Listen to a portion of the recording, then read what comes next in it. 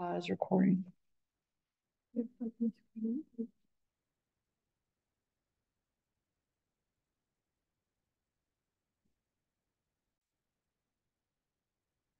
wow, you're fast. We are ready. Okay, well, it is 2:30. Eric, who's on this committee, and he was on it last year too, was unable to make it today. Since this is your first meeting of the year, your first item is to select the chairperson and vice chairperson. Okay. I'll chair. All right. Since you've got the board meetings, so I'll go ahead and chair. Thank you. So we'll call the meeting to order for the Administrative and Finance Committee. So if we can have the minutes reflect those present in the room. I don't believe we have anyone on the Zoom call. Okay, and there's no public in the room. So the first item on the agenda, we completed that. Second item is the other post-employee employment benefits, OPEB, which is the California Retiree Benefit Trust update. And so I'll turn it over to staff to provide that update. Yeah, I just, Natalie and I participated in an overview or a summary of our, the trust in our portfolio and how we're doing a couple months ago or some time back.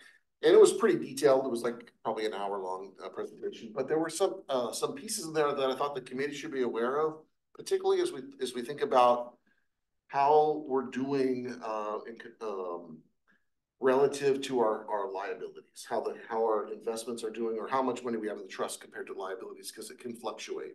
So I just pulled out without going. I didn't think you'd have the appetite to go through the whole thing. So we pulled out just some select slides. You can see this. That was just the home slide. We're sort of skipping a bunch to slide 5. This is just an overview of. It shows like our progress through the years that we made contributions. Remember, we kind of tried to get fully paid up a couple years ago, and then last fiscal year, so a year ago, essentially, we made our first withdrawal from the trust. So these are contributions by fiscal year, and then we let the fund build up, and then at that time we thought we were fully funded, so we began making withdrawals, and we're scheduled to make another withdrawal this fiscal year at the very end of June. And so when I say withdrawal, we're taking the amount of, it's not the maximum amount of money that we can, but we're taking the amount of money that equals the retiree healthcare contributions that we have made to retirees, plus our PEMCA minimums to PERS. So we took out $154,000 last year. This year it'll be a little bit more than that. It's in the admin fund what we think it'll be. So like 160. So is it covering exactly the amount that we have to pay out? Yes. Okay. Dollar to dollar. There's actually a way to get more because there's some assumed subsidies through in this system, but we haven't begun withdrawing those, and I'll go. I can tell you kind of why. I mean, there's so it's 189 that we're going to take this year. 189 because there's more people who retired. And the health insurance costs have gone up. So, but this shows our cumulative net contributions, the investments, earnings. So this was through 2024. We had made about $400,000 in gains. Here's the cost of the fees the cumulative fees since the beginning of time, etc. So this was just sort of a quick snapshot. And those fees, are those based on how much we have invested? Yes. Because okay. So but they're cumulative though. Yeah. Well, because I noticed it's increased quite a bit since initially, but so I'm assuming. Yeah, so I think at the beginning of the time we only had 192,000 in there. See. Yeah. So it's not a flat fee. No. It's based on the amount that we have in the portfolio. Yes. Well, is it that, or is it just they're adding 1,800? Oh, no, because it says cumulative. This is cumulative. This is what we paid in total because we didn't make $400,000 this one year. This is what we've made. So it's not that we paid 12,000 for this year. It's 12,000 total since 2018. I think That's right. for that year. No, No, since Oh, since so- 2018, it's cumulative. Since 2018, okay, so is it based on, how is that fee? Cause that's the fee for administering this, or managing. Yes, there this. is our contract with PERS shows us how it's calculated. I don't have that information. But is it, so it's based on how much we have in the portfolio, or is it a flat fee? It's an administrative fee. I was thinking. It's a I think percentage. it's a- oh, I Oh. think it's a flat fee. Okay, that's fine, It's a- we can take that offline, I'm just curious. I can find out what it is. So this is really probably the important piece of information here. This funded status. If you recall, our strategic financial policies had us kind of ramping up over time. We were making investments based on the funded status. And then we decided to try to become fully funded. So we made, further contributions. And then a couple of years ago, we got this actuarial report that said, hey, we were like essentially 97% or nearly fully funded. And at the time, we talked to the actuary, not to PERS. And the actuary said, based on the data that they looked at, she didn't recommend making additional contributions. And keep in mind that unlike other investments where money can come and go, because this is a specific trust, we can only withdraw it for certain reasons. And so if we had continued to fund money beyond 100%, you might have that money locked up for decades. And so we were cautious not to overinvest due to the loss of liquidity. It's sort of stuck in there. It would have kept earning interest and stuff, but it could be stuck in there. So we stopped making investments when we thought we were fully funded. But just hold on to that, because the data becomes it's kind of old. When we look at it, it's already a year old. And so just a reminder, this program allows us we're in the sort of middle tier. That was a choice we made when we started the program. There was the most aggressive tier, a middle tier, and maybe the most conservative tier. We're in the middle tier.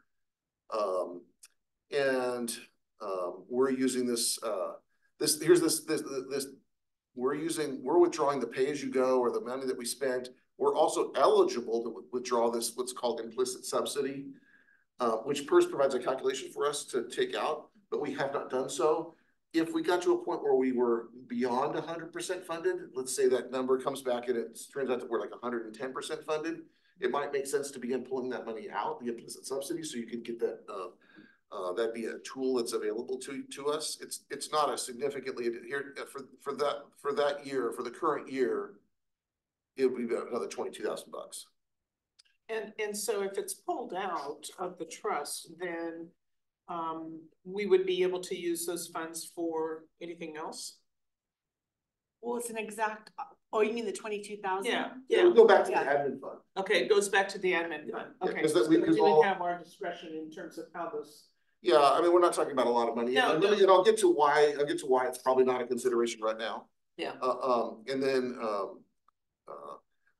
anyways, so this was part of the PERS report, but some of our questions then of the PERS representative were like, okay, this is all fine and dandy, but it's really kind of dated information. And we wanted to look at some more current information because he's showing that we're still 97% funded, but we just last July, you can see this is for last July, had another actuarial update by an independent actuary, not PERS.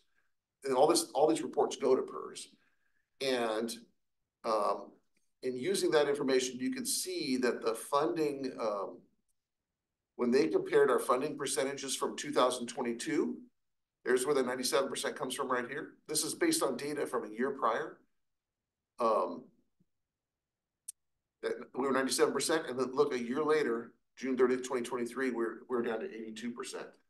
And that has almost nothing to do with our contributions or withdrawals, although we did withdraw funds, and everything to do with the investment earnings at the trust. And so there's more volatility here than, maybe we would be accustomed to, because the trust can lose money or its interest earnings can fall, and it has done so. It's been a kind of a volatile period, this sort of COVID investment period. And so we began asking, PERS, I said, okay, look, if this is right now, this is the most current information we have. We're gonna do an update to this as Next part of month or the. two. So Yeah. even though it's for fiscal year ending June 30th, 2023, it's really based upon the fund performance for 2022, correct? It's really Well, current. For the prior year. Based off of like payroll figures and everything, or retirement figures, health insurance figures from the year prior. Yeah. So, because there's a lag time. Right. For them to do that. And I actually tried to do some research to say, is there a kind of a standard or a recommendation in terms of what that funded liability should be at? Is there a percentage that should So be? that's what we It that's should what we be. wanted to But talk what about. I found is I couldn't find one. Okay, so that's what we spent time talking to PERS about. Yeah. So when we talking to basically, there is no employers handling it all the same way. There's no perfect answer. It's up to us. But because we're so small and our numbers are so small, we're only talking about 15 or so retirees, right, or less than that right now. And we're going to have a lot more volatility because the pool is so small. That because this figure dipped so dramatically, it was like, actually, it was pretty concerning last year when we got these figures as to, should we start recontributing? Should we be talking, because the reason I'm having this discussion with you now is because if we wanted to dump more money into it, it would have an effect on next year's budget, right? We'd have to plan for it. And in talking to PERS, he says, look, you're going to expect you need to be prepared for some volatility. These numbers are going to bounce around from year to year. And so I think what I suggest is waiting to see if there's a pattern that develops. If we're 97%, we considered ourselves essentially fully funded, did not want to put more money into it. But now we're at 82% or 83 maybe, if you round that up. That's quite a bit lower. It doesn't sound like fully funded, but what PERS recommended was we wait until the next data set comes out. And if this is going to remain low for a couple of years, then it's time to start looking at making additional contributions because we won't have enough. Yeah. But the investments they're going to go up and down, and so if we do get, or if we weren't near that 100% mark, does it make sense because you said most of this, the reduction was from the volatility from our investment. So does it make sense if we're at close to 100% to make sure it's not volatile anymore and like pull that money and put it in a safer? Well, that was one of the options. Was we could move it from Tier 2 to tier 3, or a more conservative. There would be less volatility. But look, we just lost all of it. Yeah. So it kind of seems like it may not be the best time to consider that because we're like selling low instead of selling high. Well, and this is kind of a long-term strategy. Absolutely. Yeah. This isn't a short term. So I think looking at just year to year, we are going to see that volatility, but this is a long term. Well, no, I mean, I'm saying, it shouldn't necessarily be long term. If we get to the 100% of what we need our liability, then so what's going to happen is if we move the investment, the forecast for earnings is going to reduce, and that calculation is going to go down. Okay, so there's a discount rate that's applied here too. So you have to consider all those factors. But two things happened. One, there was volatility in the investment pool. I don't think anything happened to our actuarial assumptions regarding employee pool. That didn't change much. But healthcare costs have also gone up a lot faster than they had historically. And I think that had an influence on this too. So anyway, we're going to have another version of this to share with you soon. And we're going to look for this pattern. I think if this comes next time down to something like, if it doesn't rebound a bit, I think it's time to start talking about making more investments. So when should we see this again? Couple months. In by July? Yeah. Well, this was dated last time, July. So I'll probably send everything in at the end of May, and it usually takes 6 to 7 weeks to turn it around.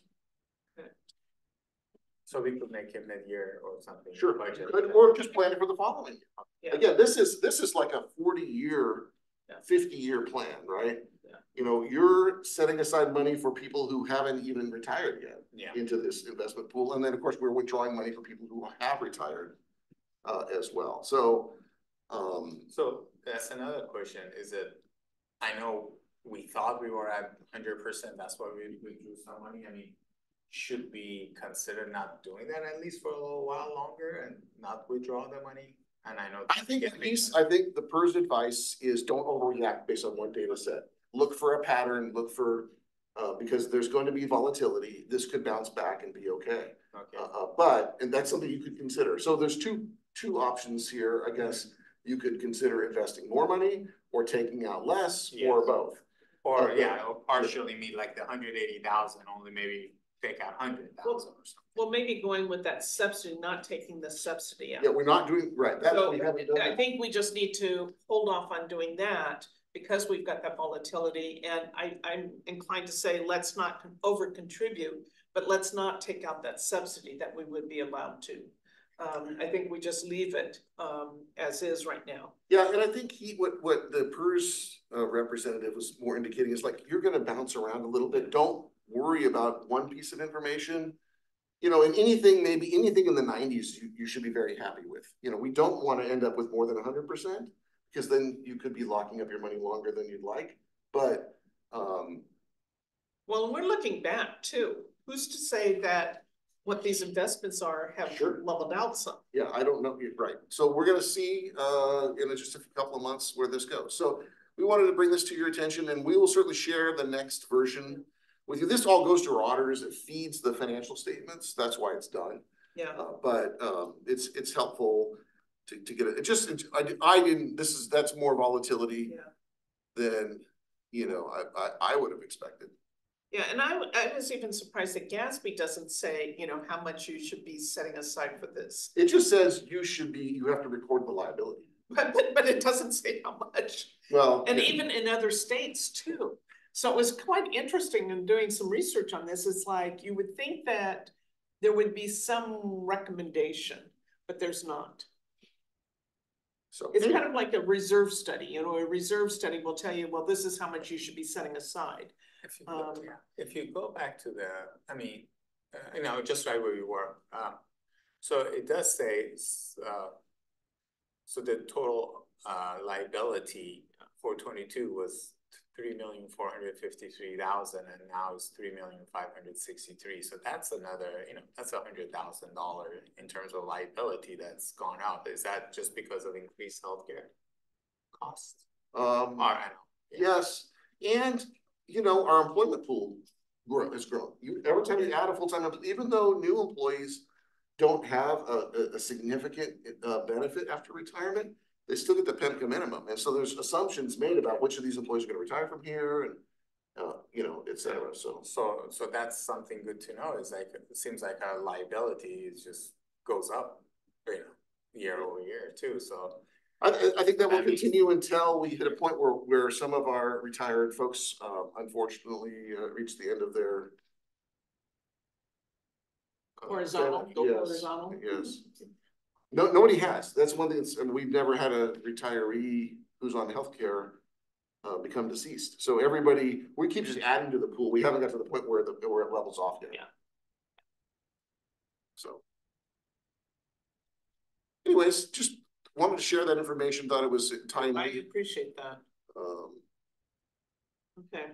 Any other comments on that before we move on? Okay. Let's go to the good stuff. All right, so what you have before you are just a draft line item budget by fund. There's not a lot of other information here to share with you. And this is presented in the same order that the funds are labeled in. So there's not in any sort of priority order. So Fund 1 is our water fund.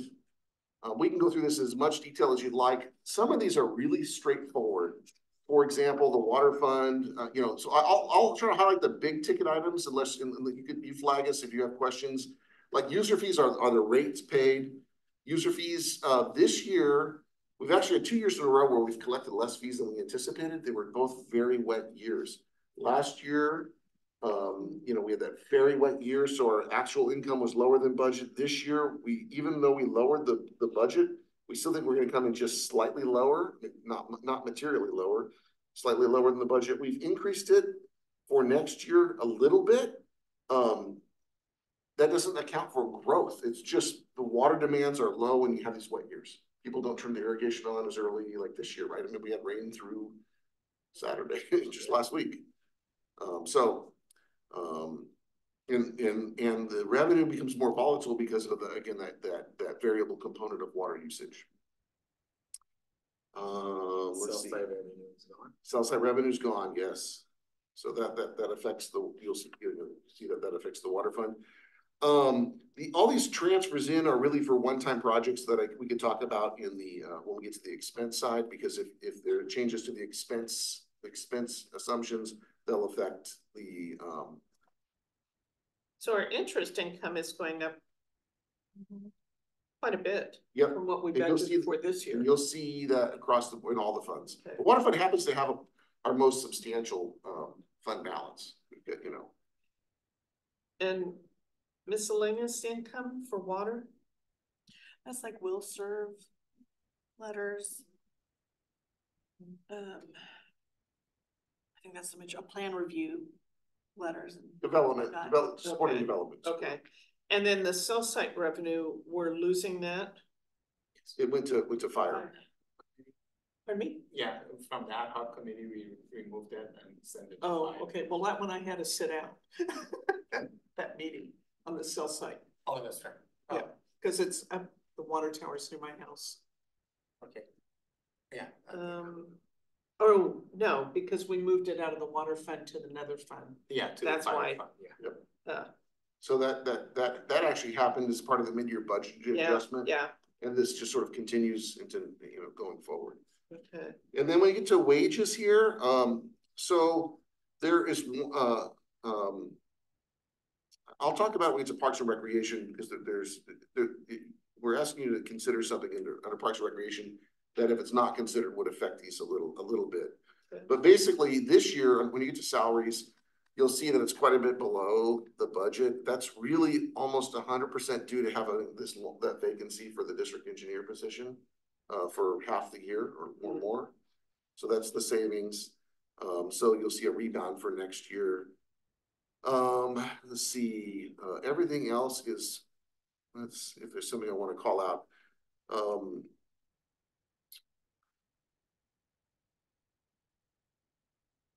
Legal services? Yeah, legal services is really difficult to predict because it really depends. This is almost, there would be some costs, but almost all of the volatility of the costs deals with the Steinbeck case, which is slowly churning through, and there's not a lot known about when the next heavy lifting will be. So I actually have less money in there than we've had in the past because it seems to have slowed down. So let me ask you this, because we've talked about possibly maybe needing to secure more legal services. Is that accounted for here? That would be an admin. It would, It Oh, depends on what that's the admin, yeah. never mind. Legal services are spread throughout You're right. the district's funds, so. thank you for bringing me back. Um, And professional services, that's just because we've got our engineer on duty or on hired now? Some of that is, yes, that Okay. that $60,000 was an inflated figure. Okay. Yeah. Oh, so I was gonna. Oh, so for the legal services, so I know, so we had budgeted 50 and projected 35,000. So that's how much we did, 23, 24, 35,000? Yeah, well, that's what we think we'll end the year at. We should have Okay. less than that when we put this together. Okay, so that's what, so we've gone down. Okay, so you think 50. Yeah, and that's just a kind of a place. I mean, Yeah. it could be, if we end up with doing some significant work, then it could go up through the Steinbeck case. So the significantly, is that to account for, I think, I listened to the recording of the facilities meeting.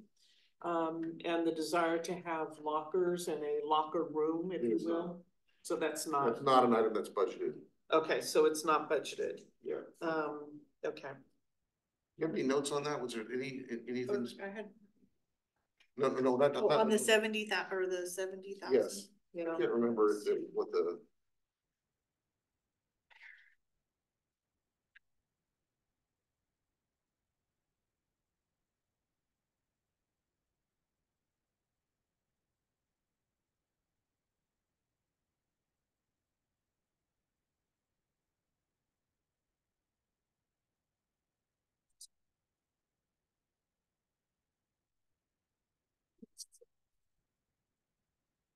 Meter repairs and stuff.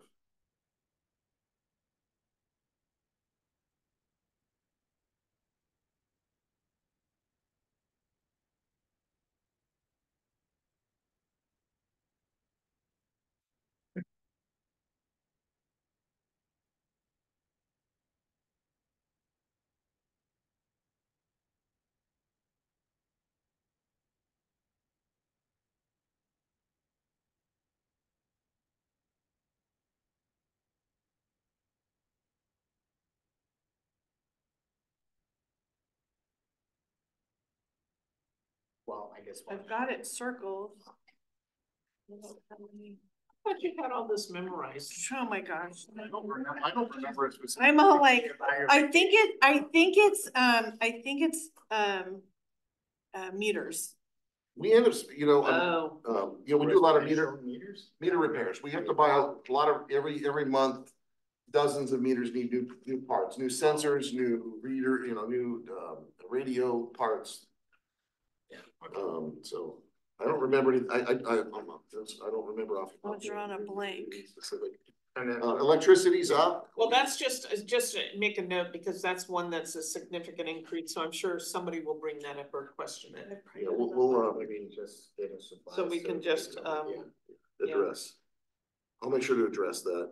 And then the electricity is another one that's up. That's really a factor of both. We expect to pump more water because we're coming out of a wet. We don't always plan for these wet years or expect them. And then also rates have gone up. So I know you've been talking to solar companies, there's no success there right now? Not yet, no, and I think solar's, I don't think you should bank on that being something that's gonna be helpful. One, we don't have very many sites that can accommodate it.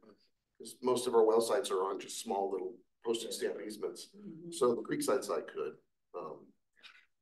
But they're just, solar might be dying in California.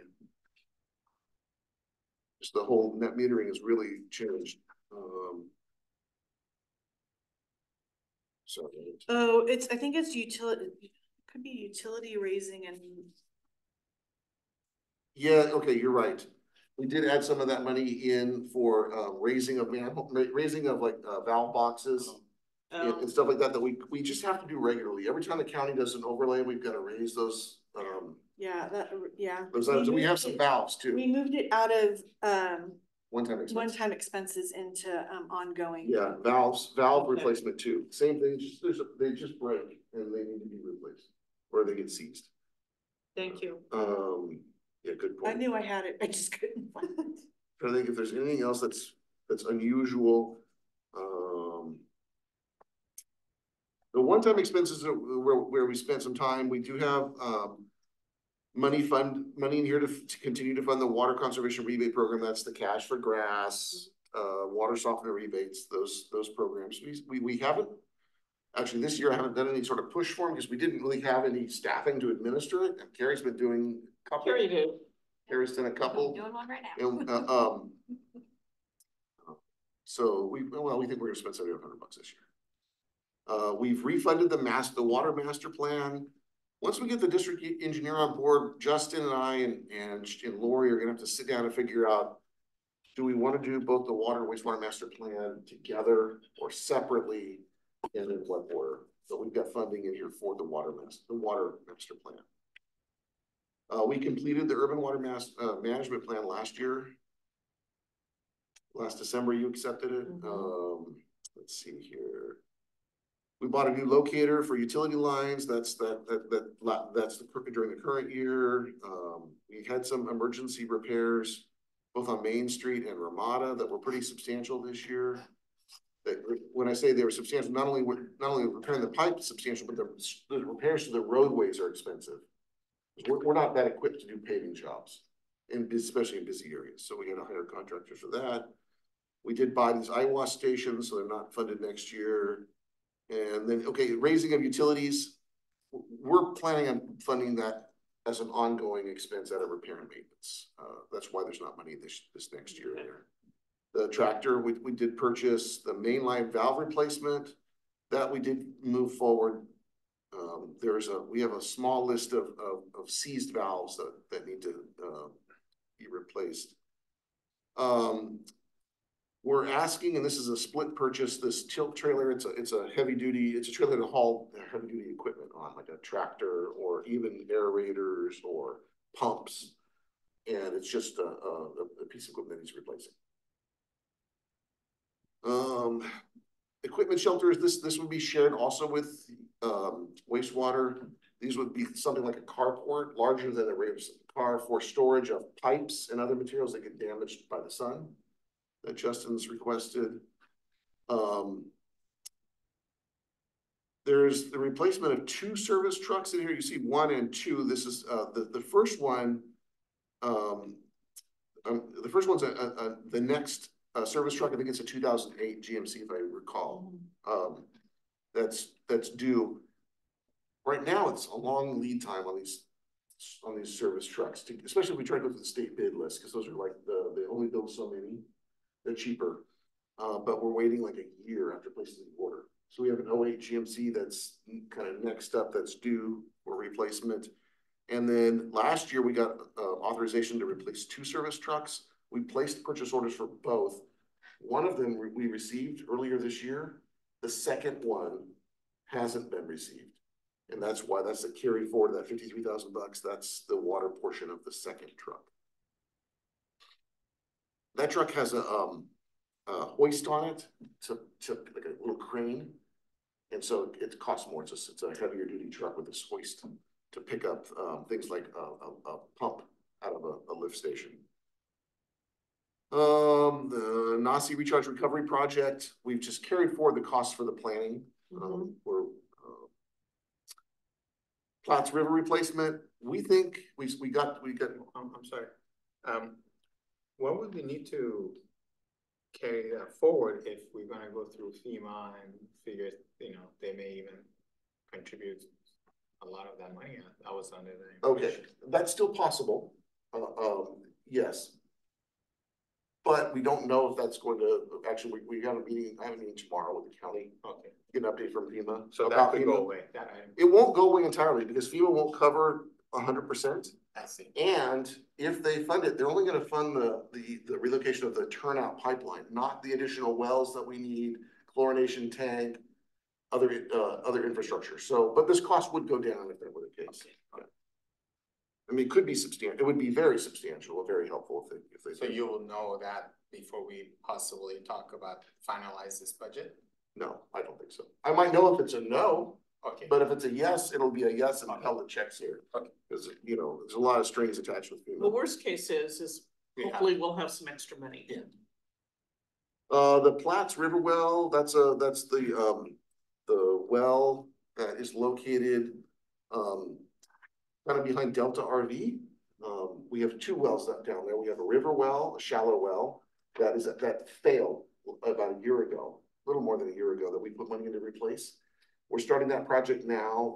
We're working with MKM to do the phase 1 engineering and GSI to do the hydrology, but it won't be finished this fiscal year. It's an asset that we definitely need to replace for a number of reasons. So that covers the one-time costs. The fund, we're proposing to maintain 100% asset replacement contributions.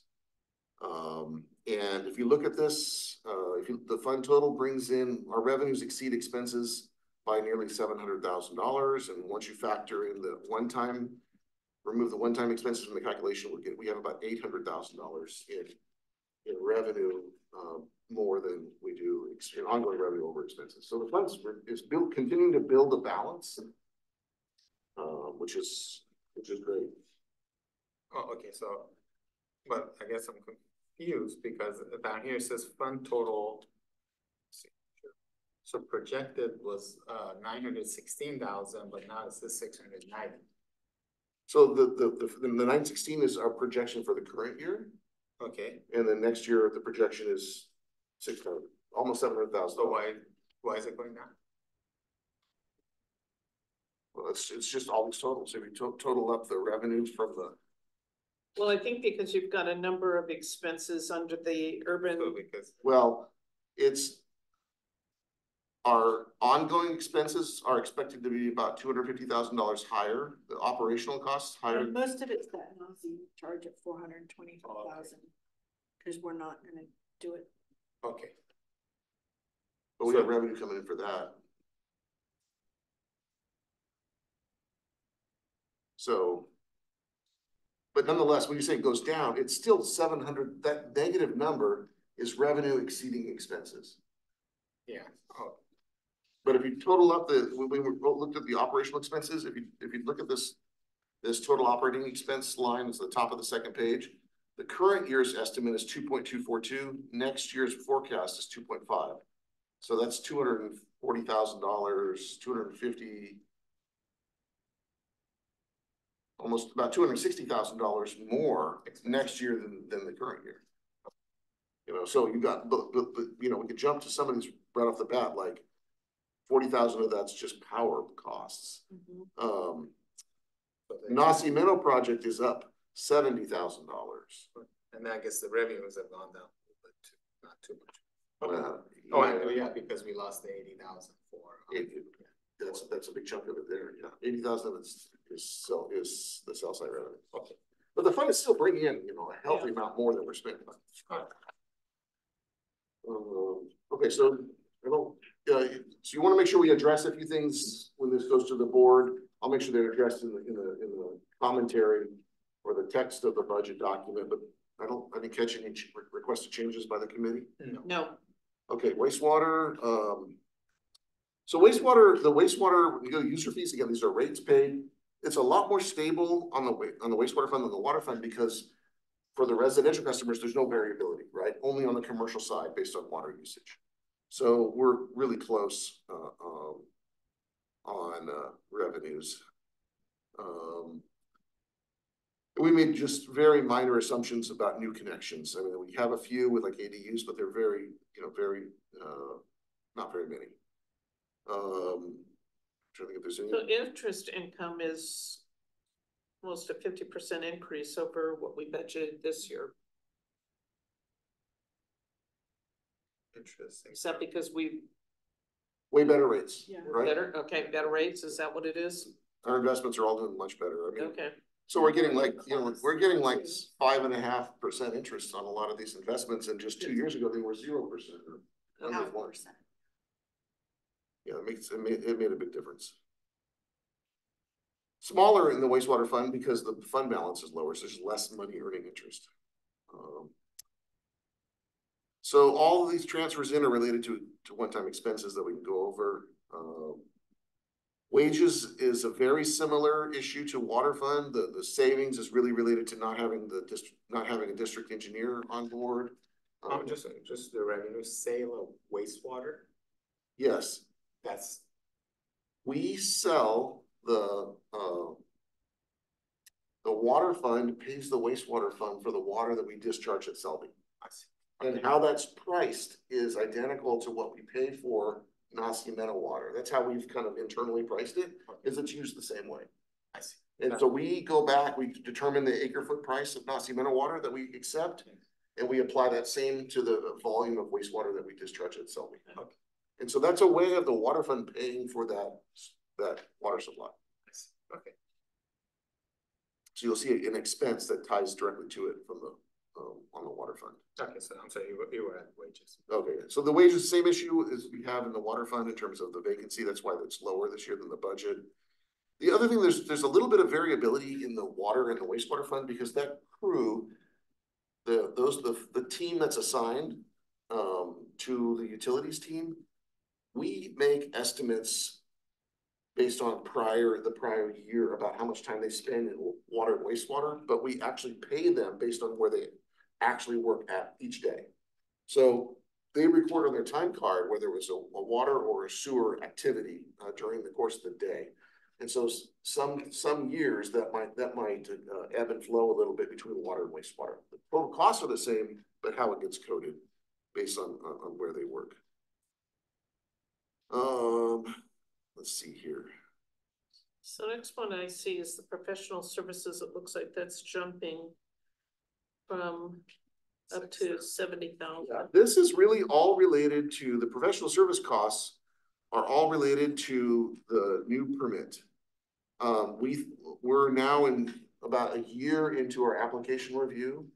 And what ends up happening is the state ends up with lots of questions about the permits. As a matter of fact, we're working right now with MKN to develop maps and schematics. That's actually under one-time expenses, Oh. the new permit. This just says, this was for the source control program. The 70,000? Oh, okay. Which program? The source control program. We moved that to professional services and it was under one-time. So remember we hired the Wallace Group to implement the fats, oils and grease and industrial permitting? Okay. So I've taken that out of the one-time expenses because we've been doing it on an ongoing basis. Okay. Okay, I apologize for jumping ahead on the professional services and what on the permit. And then for legal services, you're at 10,000. Do we need for that to be a little bit higher if we're going through a lot of permit processing, things like that? Does the attorney review those? They may at some point.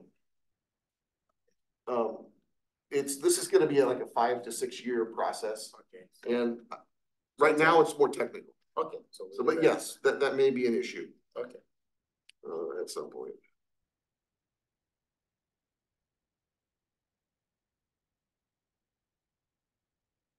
Electricity, same, no, not more pumping, but just higher rates.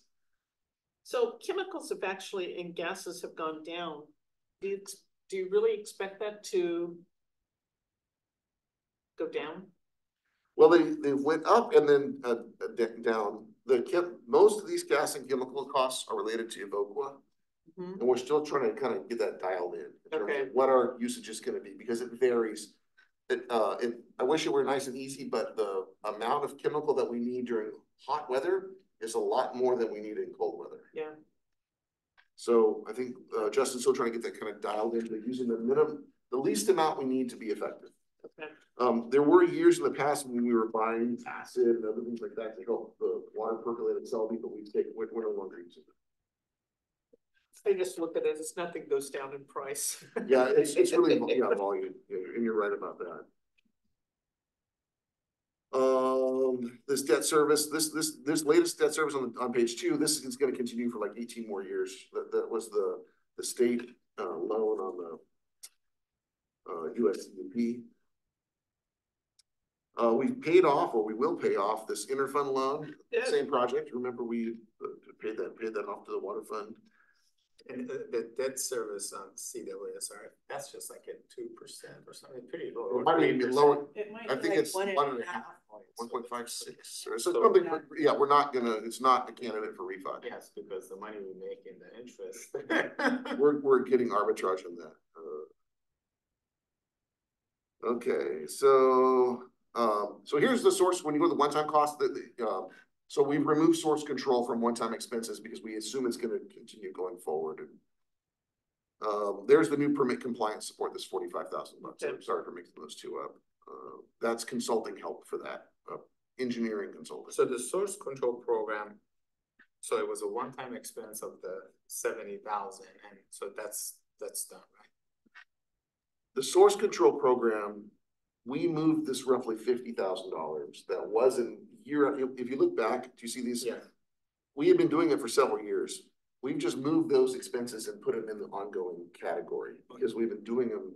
So, okay, so does this at some point, okay, I know initially when we started it, we didn't want to do any fines or anything like that. So I mean, at some point, all this money that we're spending, is that gonna like bring some money back in terms of like, I mean, my question is, why are we spending this much money? I mean, shouldn't the source control program, we've gone through all, we've talked to everyone should be aware of what's going on. You know what I mean? They don't all behave themselves. But so we're spending that kind of money because they're not behaving themselves, And we're now issuing, administrative penalties to, which is gonna, does it justify this? no, oh no, we'll never be able to get that money back.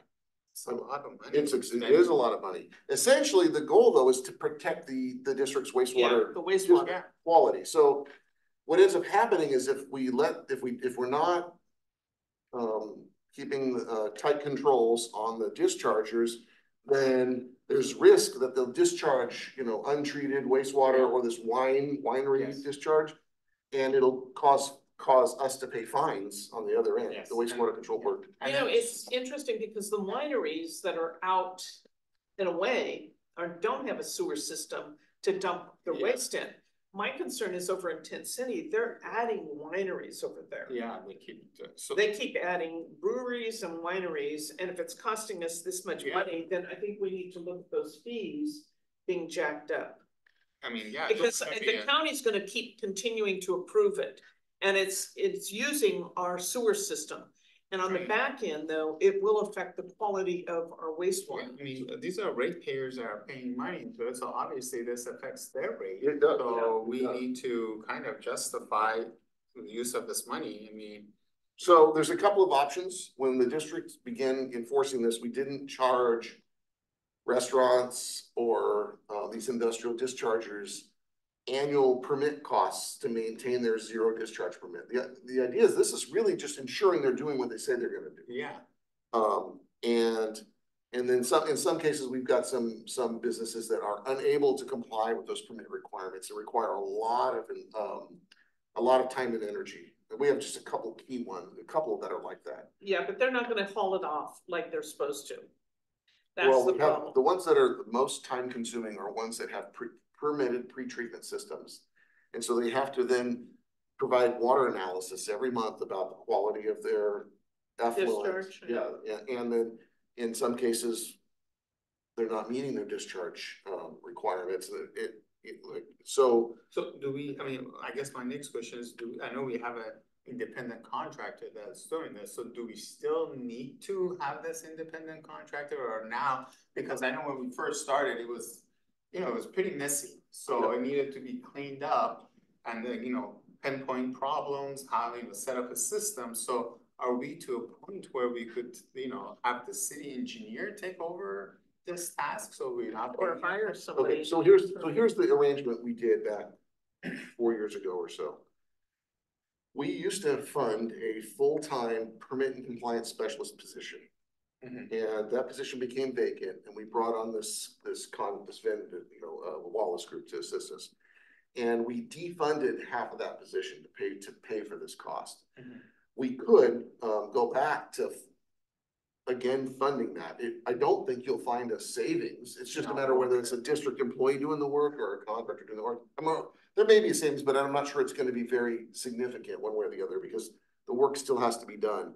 I think I think it's premature for me to answer the question because we've just gone through a period with not even having a district engineer. Yeah. And that person who was even in the part-time role hasn't been here in 6 months. Yeah. Yeah. So,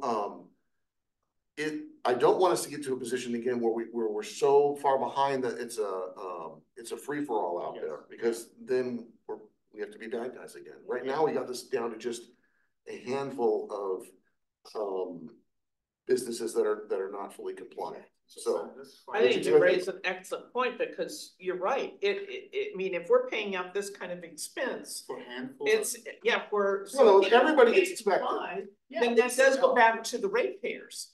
And if, so, yeah. So I think what we'd like to maybe do in this case is, one, the current discharge permit limits are gonna have to all change. When we end up with a new permit requirement, our efforts for pre-treatment are gonna expand exponentially because we're not gonna be able to treat this wastewater to that standard if it comes. Yeah. So more likely, we're gonna be spending way more time and effort in this area than less. But once we get our new district engineer on board, she starts on Monday. And do this permit process, I think we're gonna be able to see, really would we be better off keep bringing this back in-house? Would it allow us to have more control? I'm finding that I have to spend a lot of time on this right now, because we're dealing with the consultant doesn't necessarily, go butts heads with the business. Yeah. And, Well, I think we've initially tried to take the good neighbor approach. well, that didn't work. And that didn't, yeah, and I wouldn't expect it to work because it's gonna take them time and money and effort to do it right. But, I look at it and say, the county's gonna continue to allow for these breweries and wineries to exist in town, if you will, and using our public sewer system. I mean, I wish there was a way you could have a way to eliminate the service to them, just shut up about and say. Because, I mean, it doesn't make sense. There is a way, you can do so. You can turn off services to a business that violates it, but it's they're owed a process, like a due So process. does our process allow for that? Yes. Being, okay, Yes. so But right now, we've just begun implementing, just in the past 6 months or a year, we've started doing administrative fines to a small number of restaurants that never bothered to install the grease traps. I think, to my knowledge, we only have one that's belonging that who hasn't complied. And then I've only in the last couple of months been issuing administrative orders to a permit holder. So I know at TAG, Murray Powell has asked about this. And if there's any offenders over there, and I told him we have a process and we're working to make sure that there is compliance, but I couldn't speak to, who's not compliant and who is. And, But I think there's a public interest is what my point being. And certainly TAG is looking at, they get from the planning department, they're getting these projects to review. And so there is an interest to know if it is an issue. Well, we require when we get those, when they come to us for like a will serve letter, we require them to enroll in the discharge process, but we don't have a fee set up. And that might, again, I think that's really where we're headed. How do we make this sustainable and who should be paying those costs? From one point of view, it's an investment to ensure that district isn't hit with fines and penalties and stuff coming down the sewer system that costs us because if we didn't do this, maybe we end up with burnt up pumps and pipes that have really high or low pH where you have corrosion, or you have a batch of wastewater that's so bad that it kills the bugs of the plant and are discharging terrible water quality, which plugs up Selby, and there's all these other host of problems when that occurs. So this is, from one point of view, it's an investment to make sure that doesn't happen. From the other point of view, you say, hey, look, why should a Jane Doe who lives over here on 5th Street be subsidizing a brewery by having the district sewer fund pay for all this consulting work, or all the enforcement activities? Mm-hmm. So it's probably some combination of both. I would think that we'll settle that. But right now, there's not a cost beyond these. There's not a cost to enroll. It's a zero cost program. So I think there's room for improvement for sure. Just the interesting side will evolve. Mm-hmm. Wastewater master plan. We've done some of the components of that, but the main master plan itself hasn't begun. And again, I think we'll have to decide internally and make a recommendation to the board whether or not the water and wastewater master plan get done simultaneously or as one, or in my view, it's likely that the wastewater side will have to be tackled earlier, just because we have a lot of wastewater challenges that we're facing. This is I'm just looking for the projects. The ones that don't have any dollars for next year are complete. The service truck. This is the wastewater side of the first service truck we talked about. Mm-hmm. And number 2 is the carryover from last year. The wastewater side. Those are split. Here's the tilt trailer cost. This is split between water and wastewater. The water side was smaller. The wastewater side is more because the trailers used more for wastewater functions. I think it was 5,000 in water fund. Equipment shelters, same. That's the carport structures. Aerator, we replaced one, and really this replacement program was what we've historically done is we had X amount of aerators in the ponds operating. And when one failed, we would call a crane, pull it out, send it in for repairs, or replace it, and then several months later, whenever that was done, it was put back in the ponds. But in the meantime, we had reduced treatment capacity because the aerator is actually gone. Last year, we bought one new aerator to essentially have on the shelf. So the next time there's one needs to be replaced, crane can come out, take it out of the pond, put the new one in, no downtime. We maintain two different styles of aerators. This would be to have the second style of aerator available so that we reduce our downtime in the future. So it's essentially a new. Why do we have two different styles? Different function? They serve in different. This brush aerators, they're two different sizes. You know, the ponds are shaped differently. You can't accommodate this bigger one. So there was no just right. Okay. This next project's pretty big. This bar screen. Yes. This is essentially a rebuild to rebuild the bar screen, all the internals to it. The bar screen at the wastewater plant is part of the headworks. Right at the beginning, right? Yes. So 10 years ago, yes, this was a manual process. You might remember Mhm. that there was an open grate, and our crew every day would take a pitchfork and scrape out the stuff that got caught in the screen. Yeah. It was a very large screen, a lot of small stuff made it through. Manual screen. And if it didn't get scraped out, it would back up and it could cause a spill. It's like on a slant like this. Then we got this mechanical bar screen. We got it donated from the city of Paso Robles. When we got it donated, we replaced a few components, broken teeth in the big mobile screen. But now it's been in use for us for like 9 years. Yeah. And so this would rebuild the motor and replace all the moving parts on the screen itself. It doesn't replace the entire unit, just the internals. And they don't want to go back to mining. Your job today. I could bring that up. So there's nothing, in either fund for what I think Jason was asking for in terms of the lockers. Is that something, did the finance or the facilities committee? So what we committed from the facilities committee was that we would incorporate that project into the wastewater master plan. Okay. So we can get a budget estimate and determine if the building itself could accommodate it. That makes sense. How long would that take?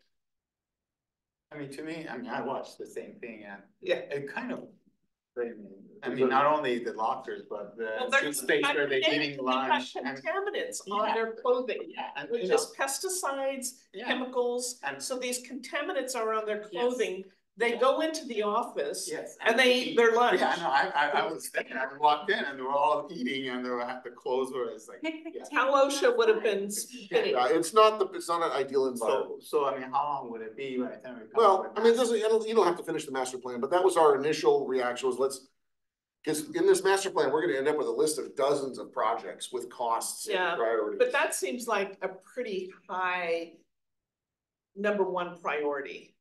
To me, because I'm thinking that's a liability from a worker's safety and then it standpoint. seemed like it could be done maybe not too difficult in terms of design because Justin said there's a space near his office where we have this. Well, the building has. It's more than that though, because while it's one big building on the left when you're facing it on the left hand side, those are big open shop doors for parking and servicing equipment. On the right half, you have the office space, which you've been in, where Justin is and where that break room and table is that you're referring to. And then in between the two is a fully enclosed section of the building, but it's not indoors. I mean, it's not conditioned space. And so I think we're talking about that would be the location that probably this remodel could take place, and you'd move some of that storage out of that area, expand that break room, build a locker room, additional restrooms. I don't think it's a small project. Well, to do it right, it wouldn't be a small project, but it seems like a much needed project. And my concern, if it's in the master plan, it makes sense to be in the master plan, but the master plan is going to take time to develop. And then it's going to be funding, and it just seems like it needs immediate attention. I wouldn't even know where to start in terms of a budget. Is it a couple $100,000? Yeah, I mean, it just seems like something. Bring it up to the board, maybe. Well, how's the board, we're gonna need to be directed to go back and start, putting architectural. I mean, we're gonna need to put resources into it in order to come up with what we want or what we recommend, to come up with a budget figure to even start, unless there's more to it that that I don't know from Justin's point of view. I mean, this only came up from Justin. I only heard about it a month ago or something for the first time. Not that it's not a valid, if I've been out there, every time I'm out there, you're right. It's like not an ideal arrangement. Yeah. So shoulda, woulda, coulda, thought about this previously. But I think what you're saying is too late for it to be incorporated here in terms I of could getting. just put a swag and we could throw some money into it, but I don't know that it's happened. I don't know that's gonna happen. Even if you put money into it, we still can't. It's gonna need. Can we put money in the architecture. budget to at least do the initial planning? Yes, if you don't want it to be incorporated, if you don't want it to be done as a part of the master plan. I mean, if you want it to be separate. I'm just trying to get a jump start on it because it just seems pretty important. So, I mean, if you had it at least I'm not sure, I'm not sure how we'd even fund it. So here's one of the other things that's a little, I need to step back and kind of analyze this. We fund a lot of things at the wastewater plant out of both water and wastewater because it's essentially our corporation yard. Yep. It just is at the wastewater treatment plant. And this need isn't tied to just wastewater. It's not, it's an employee welfare kind of thing. Yeah. At the corporation yard. So it'd be something that is funded probably between water and wastewater. It would be an expansion. I think it'd be eligible to be used out of impact fee funds. It's an expansion of it's to accommodate more people, more workers because of a growing community and growing demand. So I think we'd have to put some time and energy into developing a budget. I mean, is it even possible to have another separate structure? I mean, is the remodeling cheaper or having another? I don't know. Like a manufacturer, just bring it in? Yeah, I don't. Bring in Yeah. So what's the time frame for the master plan? Yeah, so that's what was. Well, our district engineer starts on Monday, Yeah, so that'll help a lot too. I don't expect her to do it. We don't have the manpower to even develop the RFP. Yeah. And manage the contract. Yeah. So I tried to get, to be honest with you, MKN to do some of this work, but see, an engineer cannot assist with drafting an RFP and still bid on the project. Yeah. There has to be a separation. Yep. So MKN was willing to do work for us, but they didn't want to touch anything to do with the master plans because they want to bid on the master plans. Yeah. Understood. Didn't want to taint their, or same thing with project administration. Yeah. They didn't want to be involved in project administration because they can't administer their own project. So is that one of the priorities that you're making for the engineer? Yes, absolutely. All right. Yeah, it's a high priority. Well, I guess. Let me just make a note, and at a minimum, I can put in here the short and the near term. We expect to come maybe as soon as this year with a budget amendment. It sort of depends if for some reason the master plan is not going to be done in a timely manner. I think what I'm hearing is you don't want this to just be kicked down the curb. Well, I'd like to at least have something started to at least get some design work done. Because it's still going to take time to get the design and to hire contractors. But at least if we can get a jump on the design of what's our need there? So are we gonna do it as a budget amendment then, or put something in this? well, I guess it would be a budget amendment if we move forward with that, but I guess if your engineer's starting on Monday, let's have her figure it out. Well, there's only so much she's going to accomplish on Monday. Oh, She doesn't have keys yet. But I was like Friday, I was gonna give her till Friday. Tuesday. Yeah, I think I really feel unfair trying to figure this out without Justin's Yeah, I involved. get it, because I get it. Exactly. He may say yes, it's a need, but this is not where we need to put our effort first. Yeah. I mean, So- he may Yeah, feel adamantly that no, but there's other things that we need to move forward with. Yeah. That came up because we started talking about what are the facility needs. Yeah, so that's why I kind of hesitant to, I don't want to But step when I over. think about them, with, facilities. the contaminants, the chemicals, and just dealing with wastewater, and then your clothing, and you're going in and then having lunch, it's just not the right environment. So I think we could, certainly- I think we should let So- Jeff Justin, facilities committee figure that out and then. We can amend the budget. Yeah, Yeah, so as far as finance is concerned, we're aware of it, and we could look at amending the budget, but let people that are supposed to take care of it, take care of it. Yeah, I think it's a very valid point, and I just need to figure out, okay, do we have a good solution? What would that cost? Who would pay for it? And then we could come forward with, you know, with a plan that makes sense. Yeah. Okay. This CCTV, this is soft, this is really, we have equipment that, it's a robotic device that you could put into a sewer line that has a camera system. And actually we have so we have this, we own this, and over the years, we've cameraed a lot of the main lines in town and can go to do so pretty much anytime. However, the software that manages all those recordings is out of date and no longer available. And so Justin has selected a different software that could serve us going forward, but can also take all of the existing recordings and make them visible again, organize those for our use again. It's just an outdated platform. Okay. So it's not new equipment, it's really a data management system. Yeah.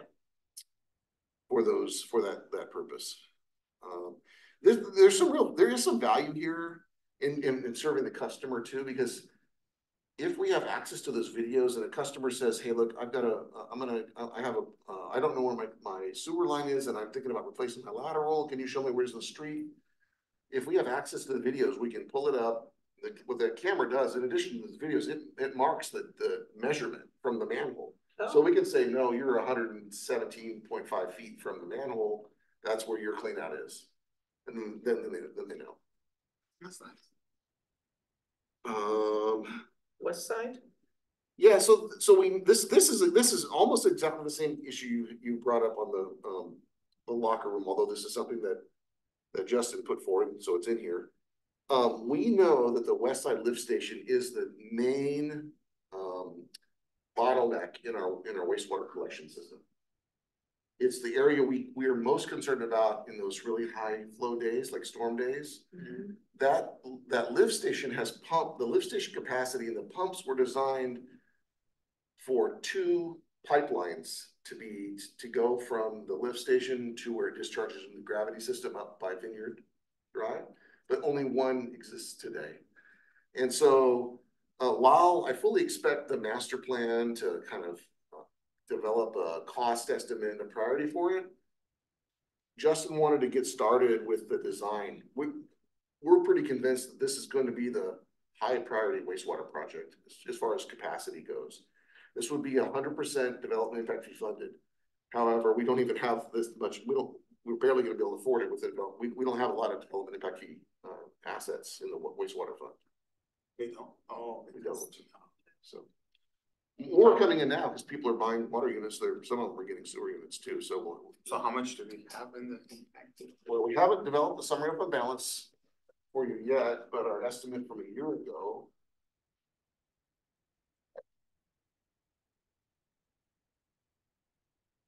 is $500,000. So maybe the water fund would have to we'll have some money. Yeah, well, let's just see where this shakes out. But this was we couldn't afford the design. This was just. But that's what I was wondering. I mean, does it make sense to do the design? I guess you could do the design. I mean, if you can't afford the project, does it make sense to do it? Well, we're going to need financing if we can. We can't continue to. It seems like it's going to have to be dealt with. Okay, yeah. So you need okay. Yeah, because see, now we've got the hotel getting ready to come online. I mean, we did some studies. We know we can accommodate that additional flow, but it just gets us that much closer to capacity. Okay. All right. So that's that. We've got funded replacement, fully funded. And you see here, the operating fund's super healthy, right? We're bringing in about $1 million, or the total fund is bringing in about $1 million more than we're spending. So the operating side is very healthy in the water fund. Wastewater. But it looks like we've got some additional expenses though. So can this fund, the money that's in the fund be used for the, It can. and so is it like a matter of loaning the money to the, you know, the. So that Impact can, fee fund? yeah, that can be done. I mean, you could go in the hole in the impact fee fund. But, so you have flexibility, you can use operational funds for capital improvements, expansion, but not the other way around. Yeah. But I wanna get that money back though. You want to get that money back. The other thing is, it's really great to have the operations fund begin to build a bit. This was the fund that was in the worst shape for many years when so 11 years ago, this fund was in the hole. Yeah. And it took us a long time to crawl out of it. And, keep in mind that all of the work that we anticipate needing to take place to comply with the new permit, new treatment technology and stuff will all have to be paid out of the operations fund because they're not development related. They're not growth related. They're not designed to expand the plant's capacity. They're designed to improve its quality of treatment. So those will be ratepayer funded, operations. ratepayer funded, supported activities. Drainage fund. Not much here. Yeah, not much here is right. You know, I'm just cautioning you, the fund continues to run at a deficit. It's small. You've known about this, you know, so, but I don't think there's much to talk about. No. Drainage. Any questions or should we move on? So the deficit is how much? 4,500. 40? 4,587 is the deficit. Yeah, and you have. And part of it is we've got allocation of administrative cost is $2,700. So if it's in deficit, do we need to address that? You will. You have about 5 more years worth of money. Where does it show it? Oh, because you looked at it. Somewhere. Yes. Yeah. All right. Okay. All right, general fund. So general funds are admin fund, right? This is it might be confusing. This is really is treated more like an internal service fund. So because we have no tax dollars funding it directly. So you see rental income, that's for this room. It's just very modest. Interest, it has a small balance. It doesn't get much interest. Miscellaneous income. Those are like rebates from SDRMA for buying like Chairs. you know, if we buy like an ergonomic furniture. And then of course the transfer of funds is sort of makes up the gap. That's the other fund's contributions. Okay. And then here's that transfer from that trust is right here. That 189. That's when Natalie mentioned we expect to bring in 189,000. We expect next year to be 220.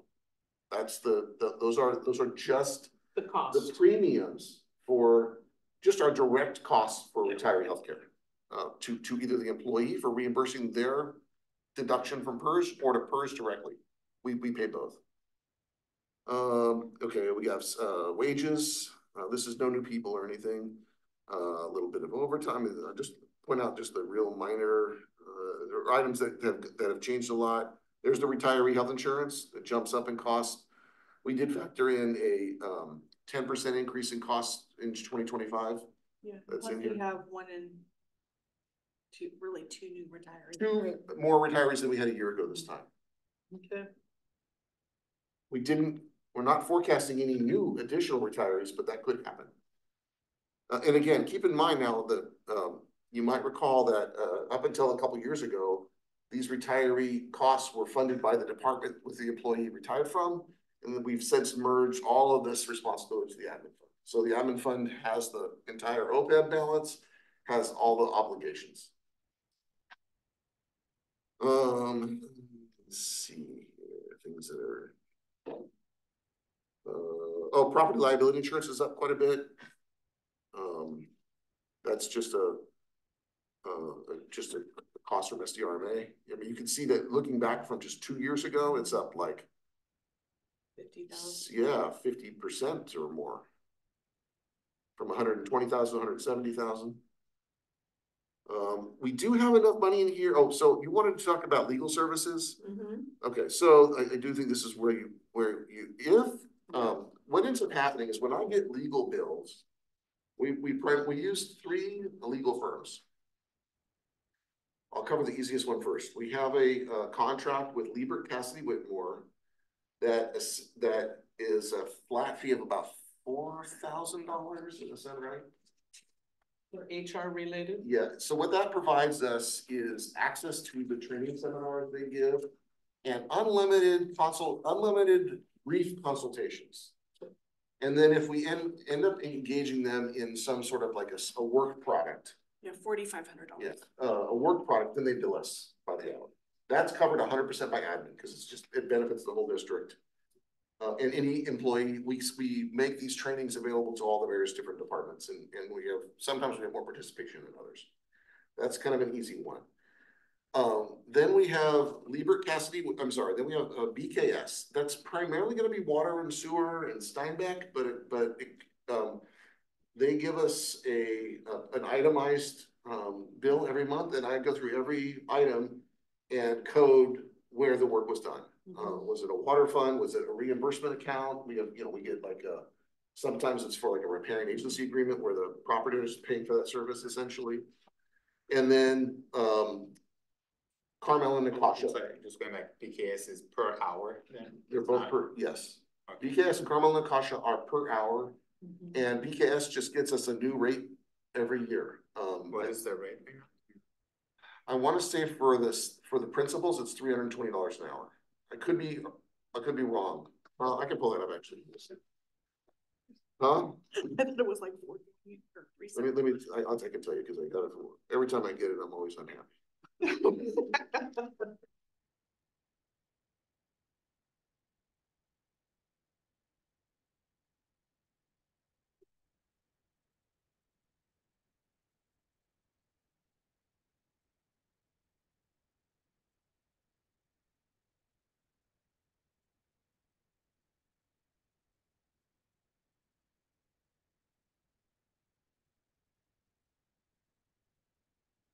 Can you pull one of their most recent bills? Yeah.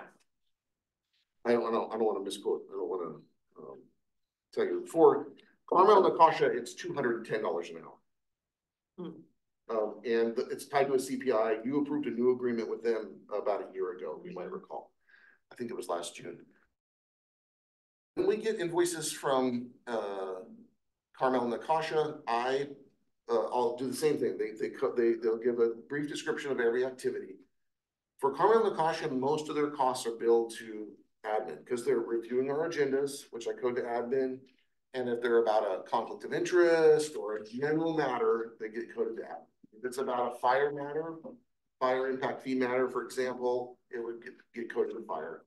Our costs for them are quite a bit smaller. Most of our legal costs are through BKS because that's where the Steinbeck case is and more in-depth work.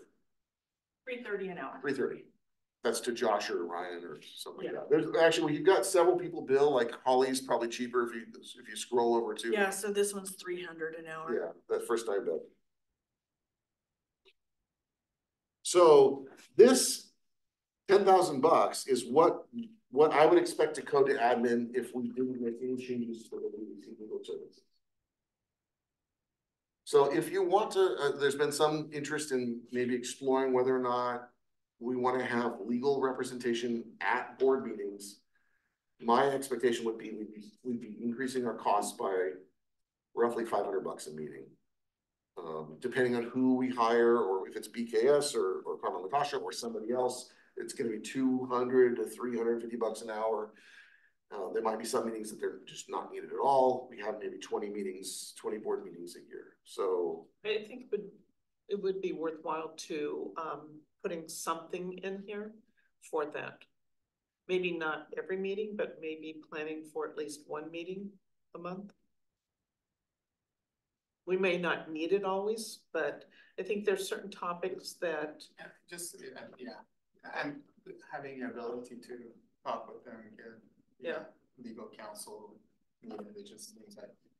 It's one of the challenges that I've had. So this is kind of on me. So the district actually had, going back like say 25 years, Steve Cronick from BKS was the district's general counsel and came down as needed from Sacramento.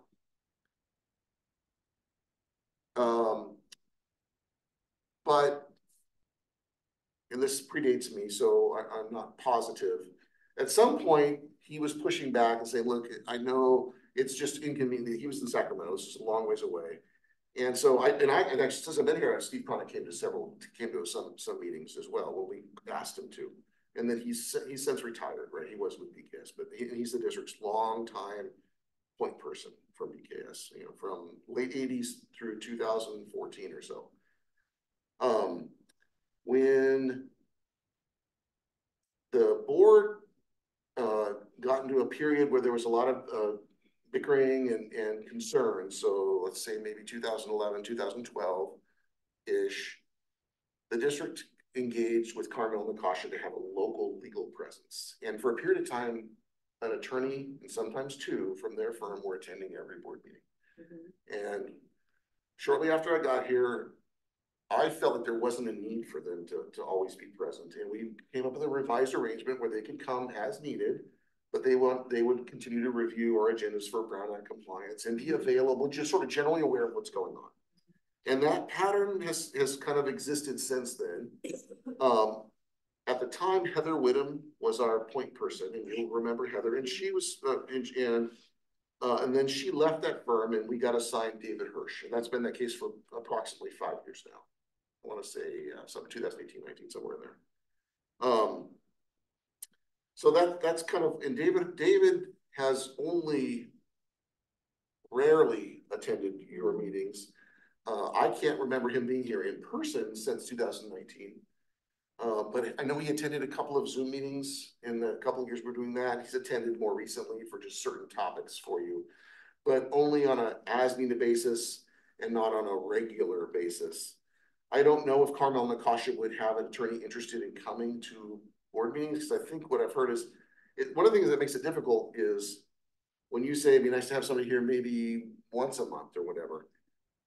I think I can do a good job of predicting what kind of legal issues might come up, but sometimes things come up totally randomly, not related to anything on the agenda whatsoever, where it might be handy to have that. So it's maybe harder to predict than. Well, it would just like a placeholder amount for us to have the funds to have that kind of representation. And you're right, sometimes it's like, can't plan for it in the future. But I think that there are some topics that we know would probably be advisable to have legal representation. Yeah, right now, if I know that there are either questions from the board or we have an item that's particularly sensitive or has legal interpretation, I would schedule the right person to be here. Those don't happen a ton. I think what's ended up occurring is there's been questions that have come up that I didn't predict, or comments that have come up that I failed to predict, where maybe an attorney here would be helpful. I think if you wanted to have somebody here most meetings, you need to probably allocate an additional 10 grand for next year. And I don't mean, that's just a ball, that's kind of a close thing. You don't think 5? You think we need the 10? Okay.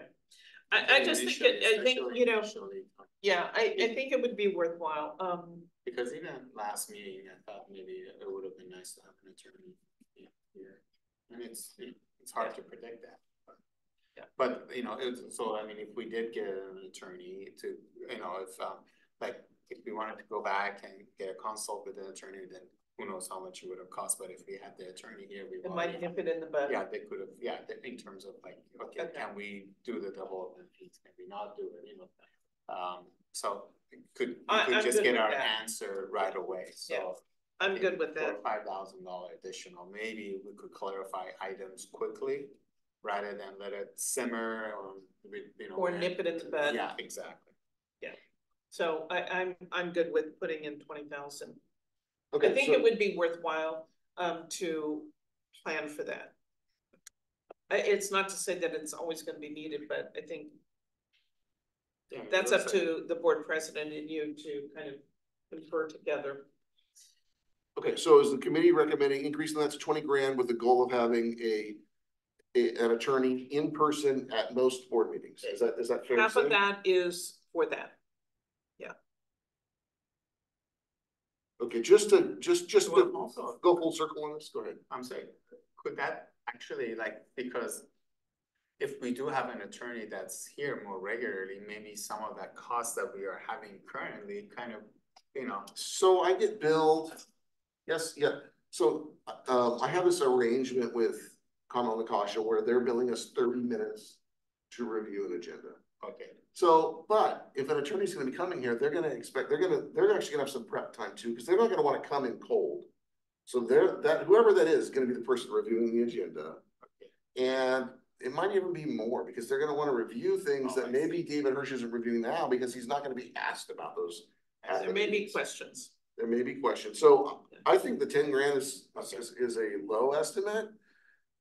You know, it really is gonna depend on ultimately, and the reason I say I wanna go full circle is because, so we have this arrangement with those 3 firms. Lieber Cassidy is not a candidate to come to be your at board meeting I think we need counsel. somebody local. BKS, I don't believe they're too far away, and I think what I've kind of observed is, you know, having somebody with a physical presence would allow the board members to develop a better rapport with. So it's right now that's Carmel Nakasha, and I'm not certain if they have, that's not a very big firm. They have a few people that do municipal work, David Hirsch being one of them. He's kind of semi-retired. I don't know what his willingness would be to start attending regularly in-person meetings. It could be that we would need to go out and see who else is available to provide that kind of service. And I don't want to jump too far ahead. All I'm saying is even if this gets approved, I'm not sure you can implement it day one. no, Yeah. of course. Yeah, that's we fine, understand. that's fine. Okay, I'm just gonna do a time check because it's 5 minutes to 4, if we've got to be out of here by 5. I think we got just a couple more funds that are trickier, and maybe we're gonna make it. There's just not a heck of a lot more. I already mentioned property liability insurance is one that I wanted to call to your attention. There's just a handful of small, boardroom chairs. Is that something you want to keep in here? A lot of complaints about this chair. Actually, we should leave our, don't replace Wayne's. Over here. He told me to call it back so that Natalie could have it. Like, I moved that chair over here. We did put money in here for, there seems to be interest in potentially holding a strategic planning workshop after the next election. I don't know if you want to keep this money in or not, but that's what we spent in 2020 when we did one. And where's that under? Strategic plan workshop. I have not heard any interest. Oh. In the strategic planning workshop. Here it is. So. Well, I think it depends on what happens with the board makeup. So I don't think it hurts to keep it in here. I don't know. You better strike it, I don't care. Yeah. Oh, I read it. Okay. And then we have the other one-time cost is. You want to check it out? Yeah, I mean, I don't. Well, I don't wanna. I can make this really easy on you. If you Take take it out. Legal, $8,800, I don't have to change any other fund. Well, that would be good. Yeah, I'd rather have it. I'm okay. Yeah. Okay. Okay, that's fine. Okay, so then are we deciding then to go back and make So legal will be 18,800. 800? Yeah. Just, I think that's, the reason I can, is because I think it's gonna be a couple months before you're gonna be able to have somebody start covering the meetings anyway. Yeah, Exactly. that's fine. I know, yeah, exactly. Because this fund affects every fund, so that's why that was. All right. Anything else on this? OPEB? OPEB, everything's fully funded. Yep. Replacement, you got that in there.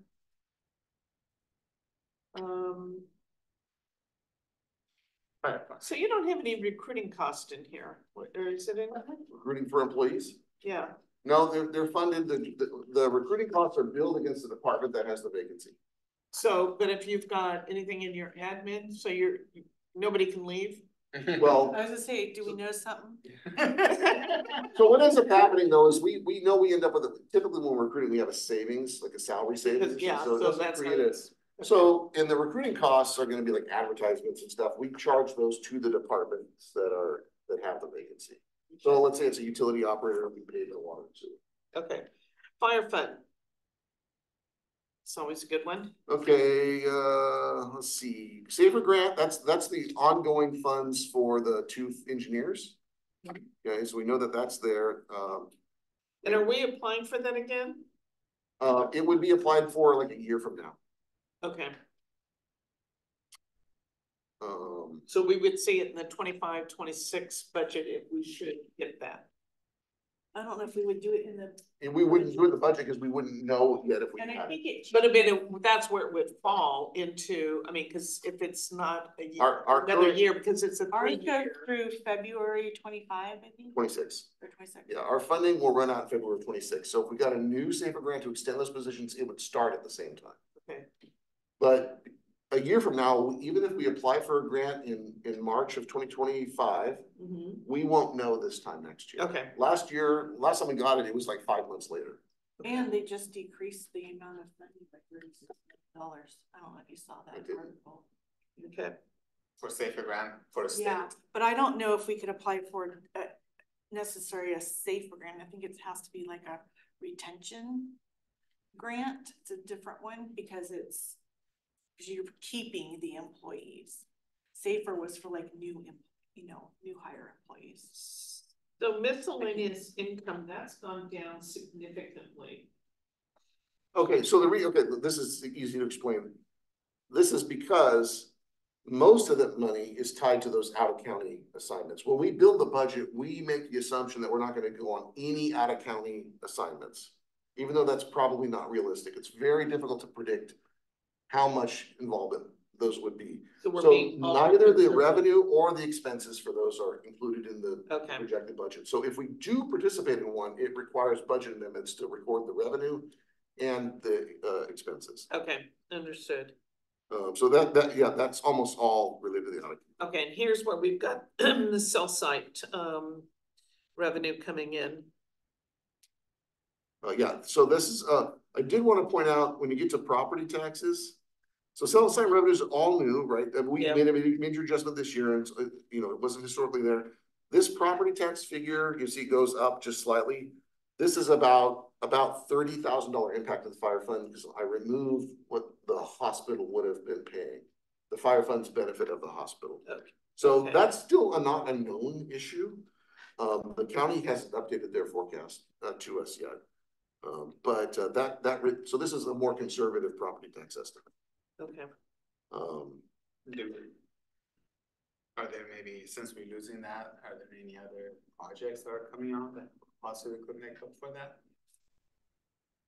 Well, I wouldn't say it would make up for that, but because again, the hospital here, if we were receiving about $50,000, that means they were paying about $500,000 a year in property taxes. More than $500,000 a year in property taxes. So it would take a lot of. Like the hotel that's coming in, is that? It will help. It won't make up for that. Yeah. But the hospital will get that exemption, I'm sure. Yeah, I think they will too. I mean, it's Protest. Measure A, we're real confident in these figures. As far as income, I looked and I'm maybe missing it. Where is the CFD fund? It's in the CFD fund. Okay, alright. Well, So is it isn't it supposed to come to? fire it won't show up in this line item because it'll show up in the summary of fund balance page.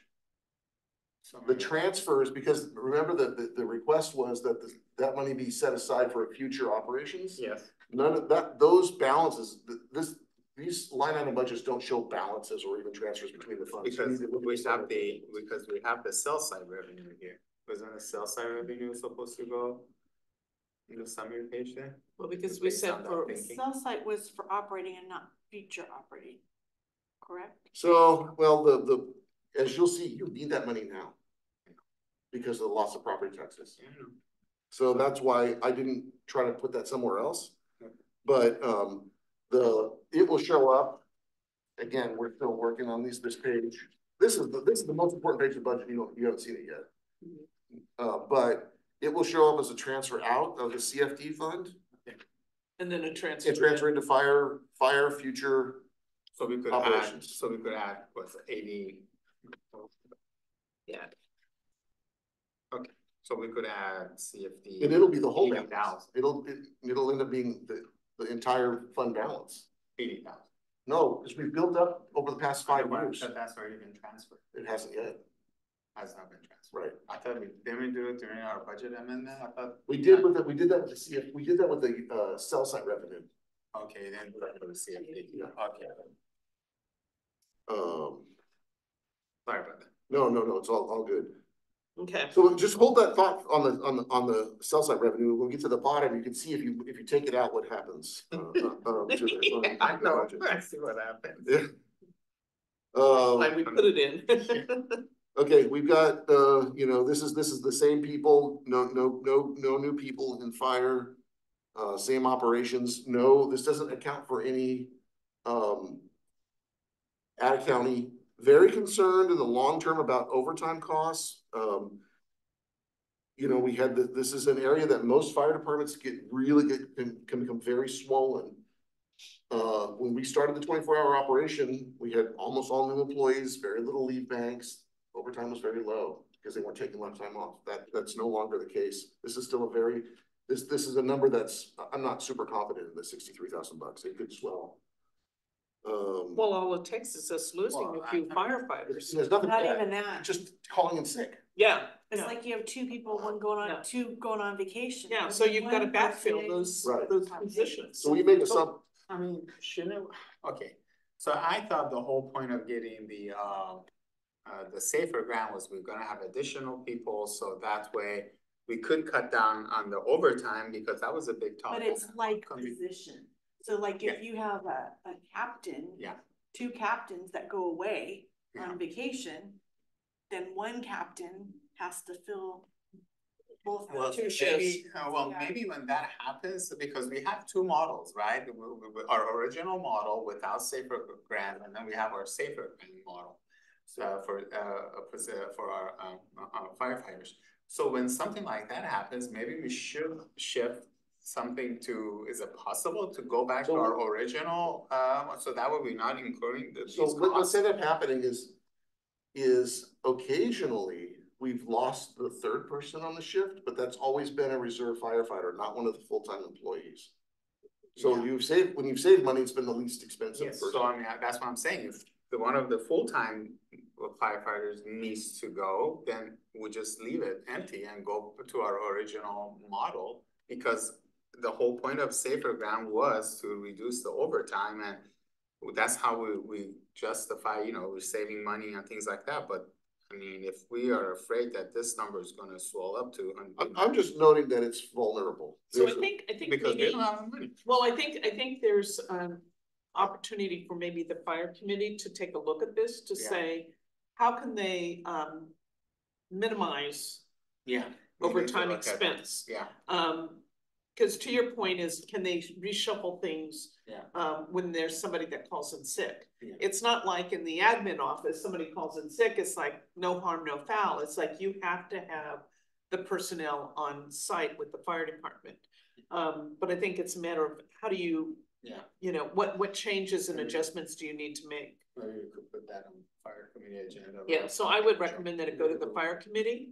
We can talk about sort of just as a sort of an operational and staffing, Yeah. just informational, Yeah. and see if there's interest in. Yeah, I mean, Cause Cause it is a huge expense. Sick, you're gonna pay them sick time. But whoever's gotta cover them, you're still gonna have to pay them. now they're getting paid over. And that's when you get the additional costs. I don't think So that's. operationally you could do anything, because if you got somebody who's, You have to down staff in order. Well, to then do that's that. what I'm saying, maybe we should. So do you run without a captain, or Yes. do you run without a? Well. I we think have it's to a matter see of what's the what is- model that yeah. gets kicked in. Yes, maybe we have to be flexible. 'Cause I just the think- numbers.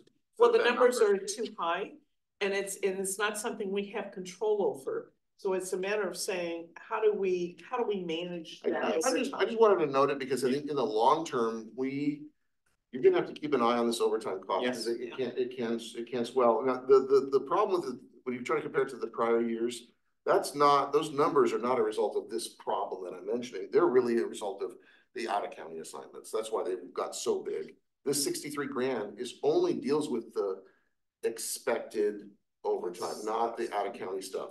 So. It's too much. Okay, You're so right, that's it been was- noted to have the fire committee take a look at that. Yeah, okay.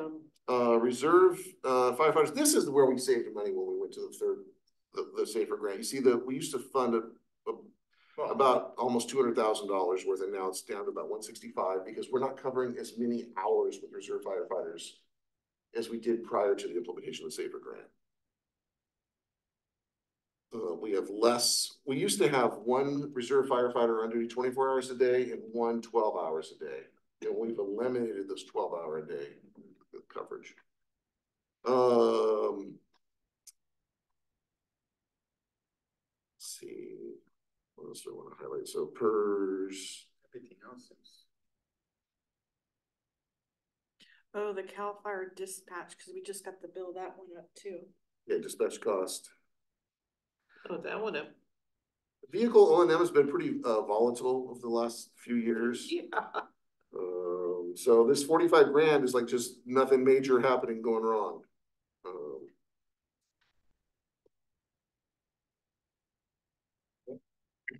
Doesn't look like anything else there. And then on the ugly one. Yeah.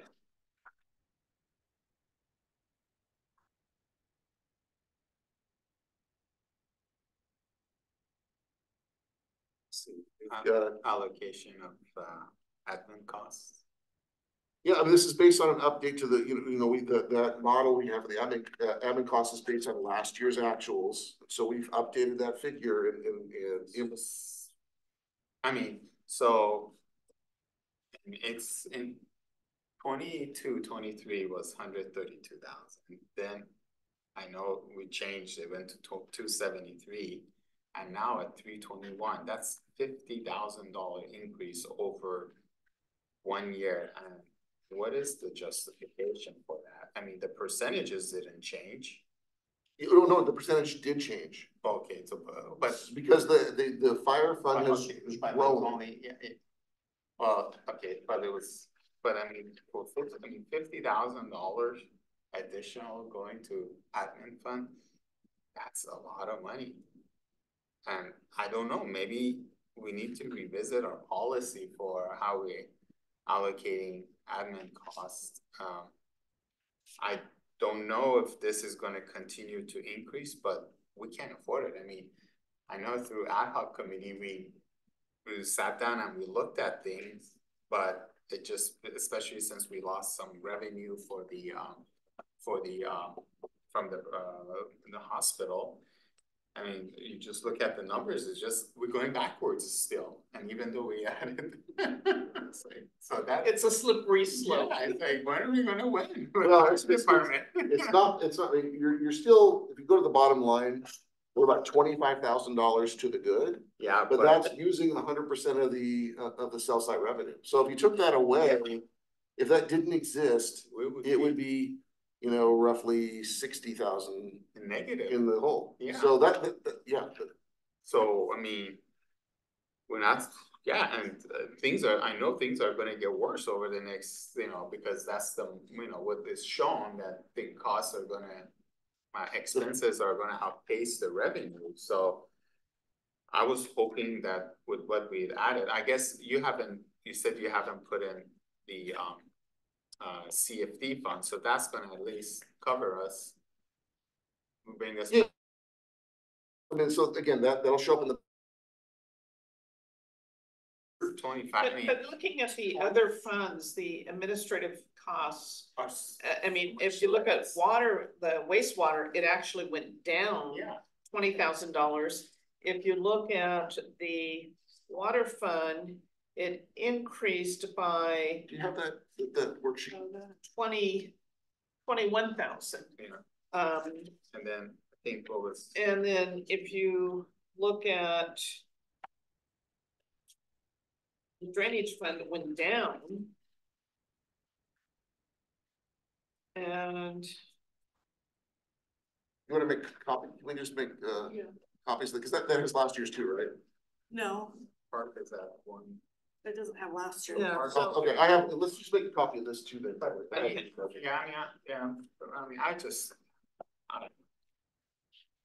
It's just we're not making any, we're doing stuff, but on the back end, we're losing it. Money. Yeah, I mean, this is so it's not addressing the problem. 321,000 from the fire fund, and then this is a policy that we've set ourselves. I mean, it's not like I guess for the water fund part, obligated, or I mean. Well, no, I mean, you use this policy to protect yourself, to show that. There is a Yeah, methodology. there's a methodology, and that way, if it's But- challenged, it can be, you are in a position to defend yourself. And my understanding is with that allocation, the study, it didn't really study our specific funds in detail. They ended up just using a general model. Yet what the study did was divide the costs by the prior year's expenses, and so that funds that grow are gonna pick up higher percentage, and funds that shrink over time will pick relative to one another. Which part of that isn't that the SAFER grant? Part of this is a little part of this is the So- SAFER grant. A little bit of it, like how much of it? Well, last year, there was only probably 40 grand or something of this whole thing. Yeah, but Oh, this- of the 321, yeah, I mean, a small amount. I mean, last year's expenses so if the SAFER grant wasn't there, was how much? $1.8 million in the fire fund. Of that SAFER grant, only maybe 40 grand would have been. I'm talking about 22, 23. Uh-huh. So if we took the SAFER grant out of the equation, what would the allocation of admin costs be for fire? The reason I'm asking that was because we accepted the SAFER grant, and then after that, we changed the allocation. So, I mean, I kind of feel It's like. really not hitting us that much yet, because this year's forecast is based on Last year. 2 fiscal years ago's, or fiscal year 22-23's actual expenses, not the current years. So this So the number- SAFER grant only affected us from February to June. 67,000 was the SAFER grant proceeds in 22-23. Now, next year, it's gonna jump to 210. The next year, 240. So the So- next two coming years Yes. will be even larger. So how much of it, so that means that number, so this 321 is even gonna get larger. And Well, but- depending on if the other funds stay relative, which, then yes. so, and it would go, so if it's going from, I'm sorry, you said it was 90,000 and it went to 210, Oh, went from 67 67 to 210. to So 210, it's going, and then this year it's 243. so, budget. okay, so that's $150,000 increase, which means it will go, like, if these numbers stay relative, so 22% of the 150,000 would be an increase. Oh, no, it's, no. If you look at this figure, this is, this $6.1 million, that's what's being divided up to create the percentage. So if it's $200,000 of that, it's what, 3% or so of. So 3%, but then 3% of admin allocation costs, which total about $1.2 million. 3%, so that's 40,000? But again, some of it you're already seeing. So, I mean, so obviously there's gonna be. It goes, but it depends on what these actual costs are for the other funds, because this column comes off of your last year's finalized financial statements, operating expenses. So if other funds, like, I think 5 or 10 years from now, this will mellow out, because we know we're gonna have increases in costs at the wastewater plant and in the water fund for the projects that the operating costs of the projects that you envision, right? We're gonna, but in the short term, those funds are stable, right? Those costs haven't gone up, and the fire fund is where you've seen big cost Yeah, increases. the problem is another 5 or 10 years till things mellow out. I don't know if we're gonna have a fire department. I mean, we're only the $25,000. I mean, for a fire fund to have only. Given the cost of the operation. Yeah, It's not, $25,000. it's, Yeah, even though it's we're in the not- good, but it's I mean, not if enough. we have a major expense or thing, it's gone. I mean, 25,000 is nothing. Oh, you mean the fund balance, or Yeah, the yeah. surplus? if Yeah. you will. Yeah, the 40,000. Yeah, so, well, Doesn't leave any room for any kind of.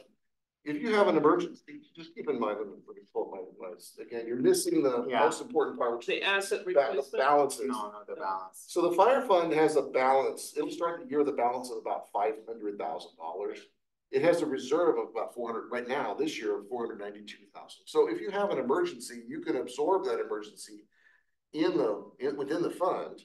But if your ongoing expenses increase, that's where the problem lies, because if your costs go up and they stay up, you know, you don't have a lot of wiggle room here. We don't, yeah. You know, Anything comes up. any ongoing expenses. So that's why I caution you, like, say, overtime, that can creep up and become an ongoing Yeah, like exactly. expense. That's it, that overtime could just eat that up. Or vehicle maintenance that continue to climb. Oh, yeah. Those Engine, kind of fire challenges. engine, yeah. But no doubt, this is a significant, I mean, this is kind of what these numbers actually came out to pretty close to what we had forecasted in December to the ad hoc committee in terms of what we thought these would end up being.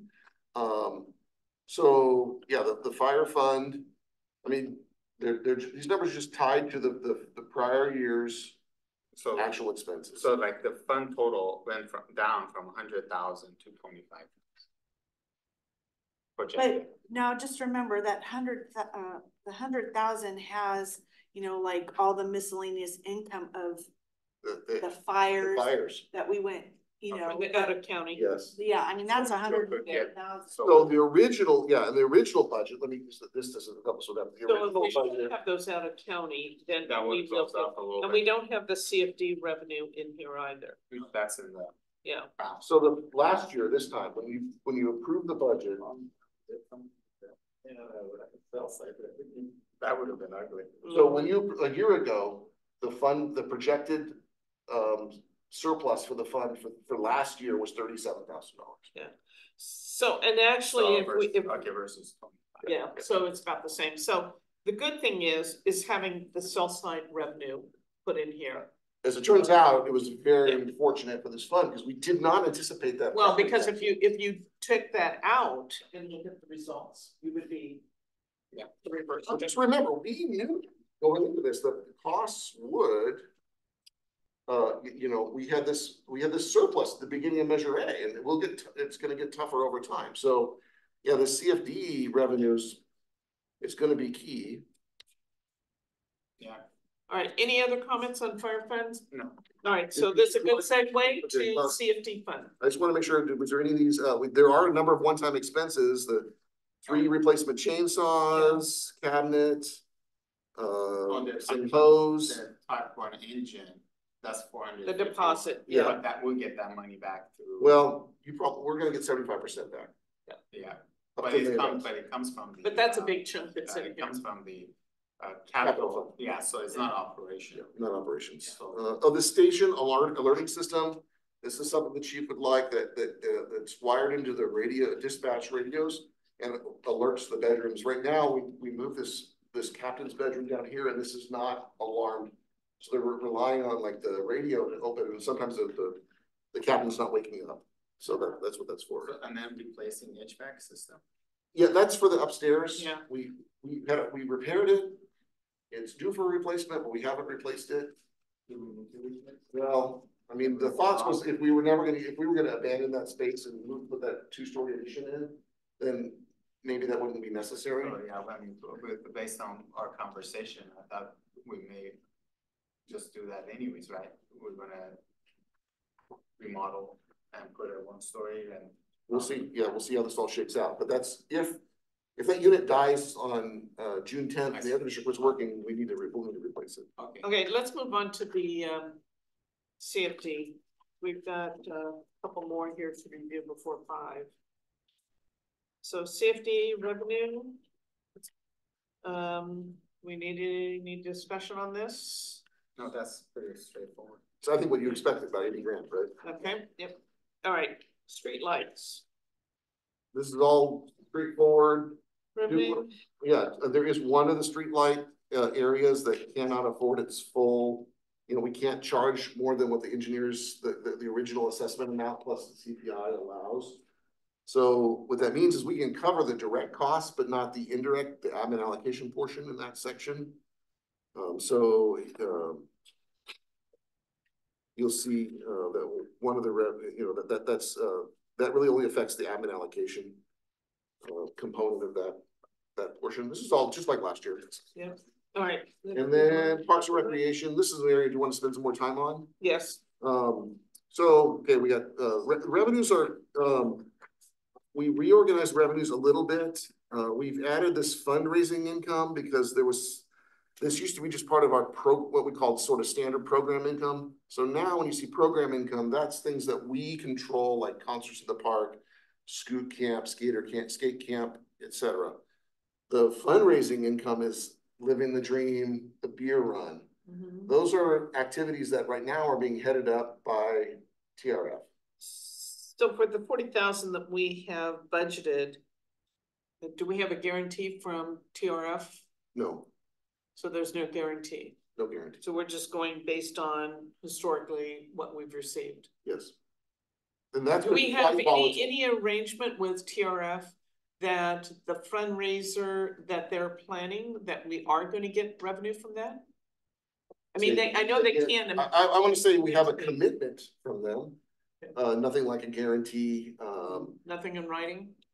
There's no agreement in writing between the district and TRF. And we don't even know if we could use the money the way we want to, because. Well, it's programmed that way, but yeah, they would like to probably, it sounds like they'd like to have more control of how it gets spent. How we spend the money, so. But, or for specific Well, I don't even purposes. know we could Yeah. do that. How can we even put it in there? Well, that's how it's listed now, and I guess we broke it out so it can at least be separate, but If they wanted to go to a specific project, It's kind that of they're in gonna the out of come up, county, so they come up with the project that they want us to put that money towards. and maybe it's a $20,000 project.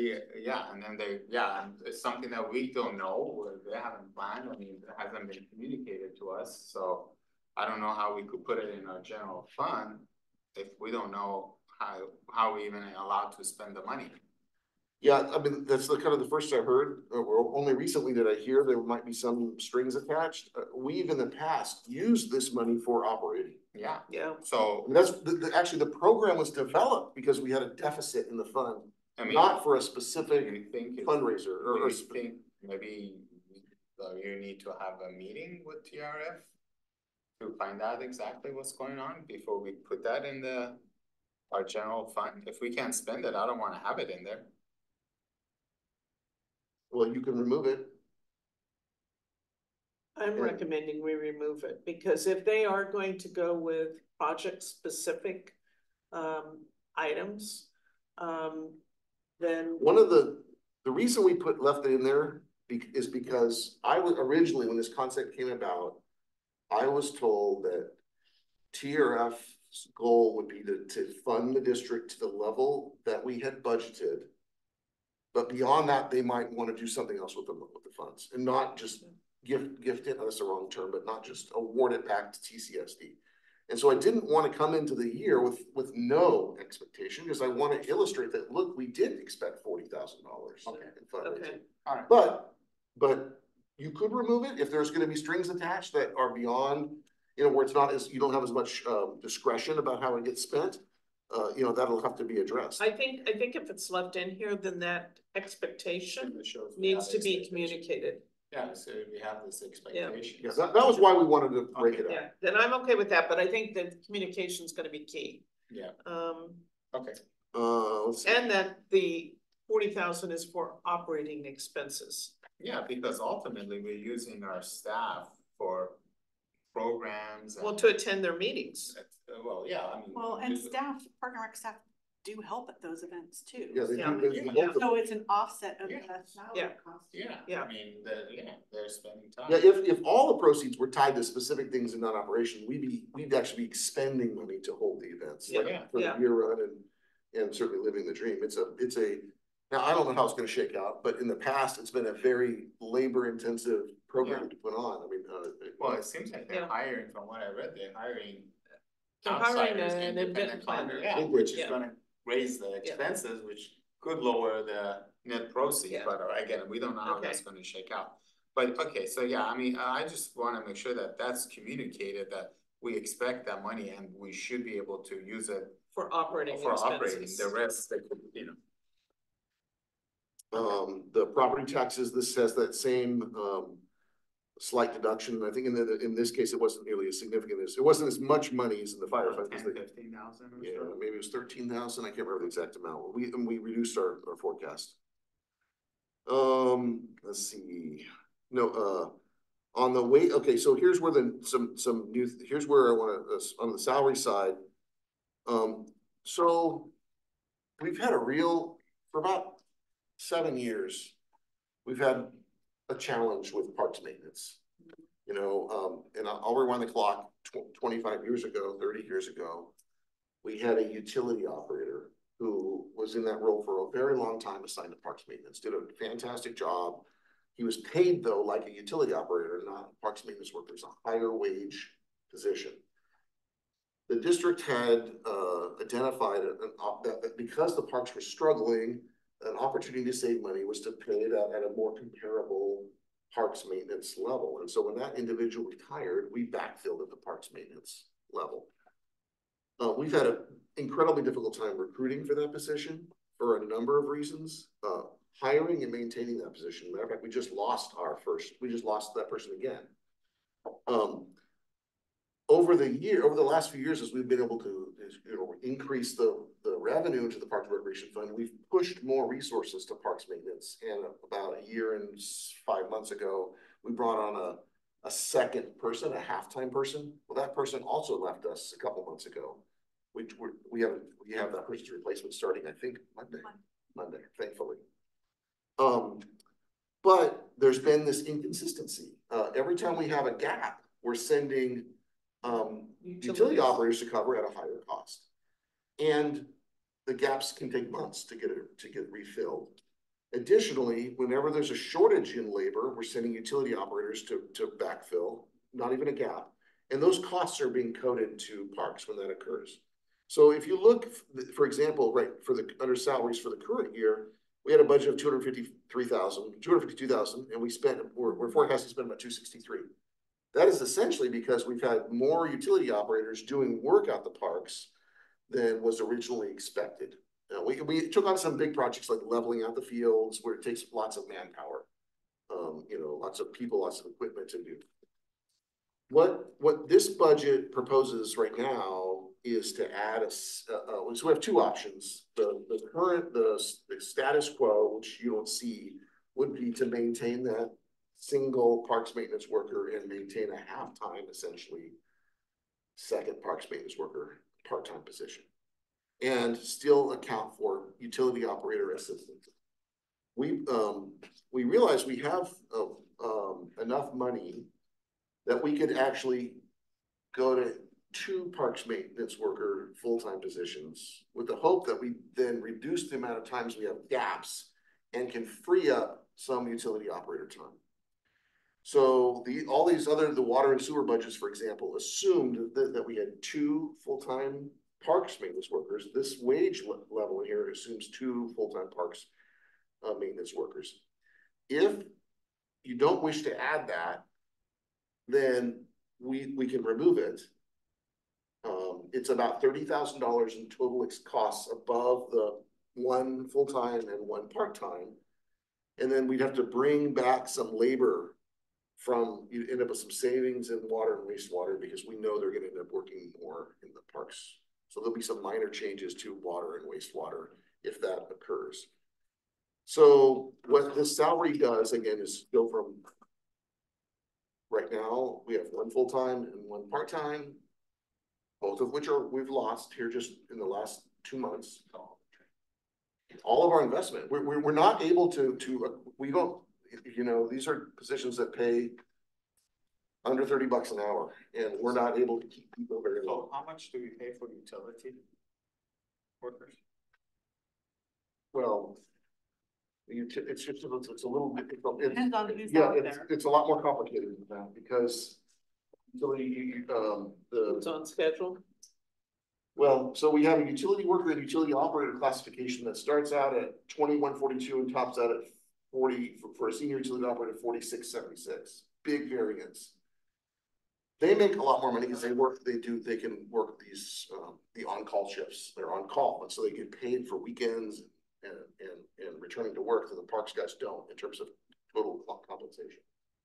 So is it possible to hire a utility worker, have them mainly work on the parks, and then they could get the additional money for if they be on call for water and sewer, so that they could, you know, so we hire them at a little lower range, but then they have opportunity to make more money if they're on call for. So water we and probably sewer. wouldn't put them on call until they became proficient, and if they're assigned in the utility, because we don't really have a lot of parks needs. So I mean, So it's really about proficiency.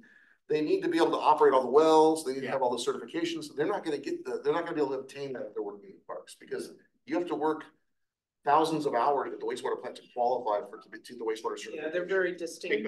And then the rate would keep going up with every certificate and whatever they get, and you're really just taking a. I think if we were to try to, what we could do, I mean, so what this, and by the way, we put this together before we knew we were losing a parks maintenance worker. And so at the time, our thought was, we've had to be desperate when we've hired the parks maintenance workers over the last 7 years. we're desperate. Huh? And we're desperate again. No, when I say desperate, I mean, we've had to hire the last man standing essentially, because we run out of applicants So the applicants, are they younger, older? all over the place, mostly younger. Younger, yeah, because I would think that. So how about raising the salary? So I think we have two options. So when I said, and I know we're running out of time, this is the most important thing I want to talk to you about.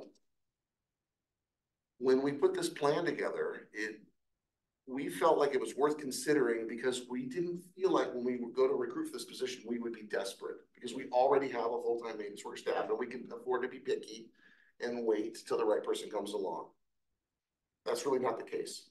You could have a senior parks maintenance worker, more of an experienced person that has a better wage schedule that hopefully would stay a longer time. Yes. And then also have, the costs are gonna go up even higher.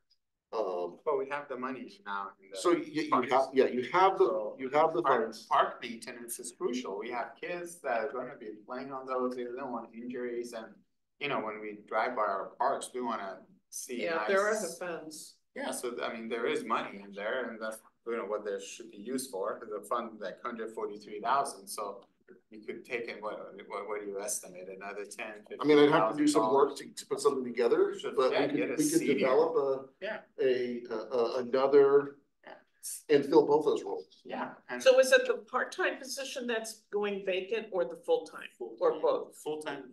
You're saying it's under the status quo right now? Yeah. We've lost both. We have zero, right? We have 0 people. I'm sorry, our full-time person's last day is next Friday. Our part-time person left in March and the new one starts tomorrow. Yeah. Starts Monday. Yeah. We're gonna have 1 week of both people. Okay. What was the reason for them leaving money? Which one? For the full-time? He got a job as a groundskeeper at Cal Poly. So then it's probably more. Yeah, I'm telling you, I cannot, I've very little confidence I can fill these positions. One, our health benefits are not competitive. These are people who have families. Yeah. They can't come here because we don't provide a family plan. We don't provide enough. So I had multiple people over the last 2 times who were qualified, working at school districts and whatnot. And they say, you know, I can't leave these benefits. Yeah.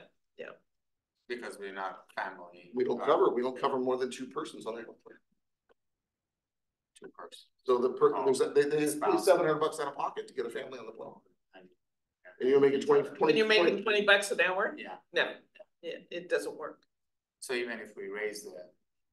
But I don't think we'd be able to afford it. No, I mean, No, I think you could afford it. no, we could afford making 2 full-time positions. Yeah, but one of them, if it's at a senior level, I think if. Could, but if it's the benefits, that's the issue. It's both, but I'm just giving you some of the rationale why we've had people turn the job down. It's hard to say because you don't know who you don't get to talk to. Yeah. I try to be very forthcoming about our wage, and there's no nothing's being hidden. It's all very matter of fact. And so I'm thinking that a lot of the folks won't ever apply unless they can see that the wages are going to be what they expect, or the benefits can be what they expect. And so we don't know who we're not getting. I just know that this has been a struggle for 7 years in terms of being able to, you know, we've probably recruited 5 times for this position. So currently this number that you have in there includes 2 full-time. Yes. So I would say even increase that by a little bit more because obviously we have the money to try to get a senior park maintenance. So with a little bit more wages, and hopefully maybe they have their spouses that have health insurance or something, and they see that the wage is a little bit more, maybe they'll, we'll get somebody that could stay longer. So is there enough work for 2 full-time people? Oh, yeah. Cause I would rather say if we put the money towards the full-time position, the senior, and getting more wages. Versus, is there work for 2 people to do? Okay, so what I can say is, we did this with one person 8 years ago, between 25 and 8 years ago, and it worked out really well. We had this really devoted, dedicated person. And since then, we've added 50% more participants in soccer. Yes. We've added flag football that never used to exist. Yes. So the wear and tear in the fields is much So there's more work that everything's older. Irrigation lines break. I couldn't tell you though that it's 100% more. It's more. But there's enough work. So I don't want to have it where we make 2 full-time positions, but there's not enough work for those 2 positions. Cause I'd rather say leave 1 full-time, 1 half-time. The problem is that the part-time folks were never going to be able to keep very long. That's. Well, cause if you could take and put more money towards both the 1.5 employees versus taking and saying, okay, now we're gonna just make 2 positions. You don't have enough money then that's going to the 1.5. I mean, I could see if we could keep someone long-term and then the second person who's lower level full-time, at least when they leave, you have somebody to train them. The consistency, the gaps, every time we have this gap, the field maintenance problems become worse. Further behind. Exactly, and then if the senior person leaves, then. But if we can do 1.5, then we can pay more to both. But I mean, at this wage levels, we're just talking $5,000 or $10,000, and I think we have the money. I mean, you could see the franchise fee by itself, it's gone up $7,000, $8,000. So, and that seems to be increasing. So I don't know. I'm open to doing 2 full-time. So what's Melissa's recommendation? To add this, okay. As of a week ago, it was to add before we lost our full-time person, it was to add a second person. So to go 2 full-time employees. Okay.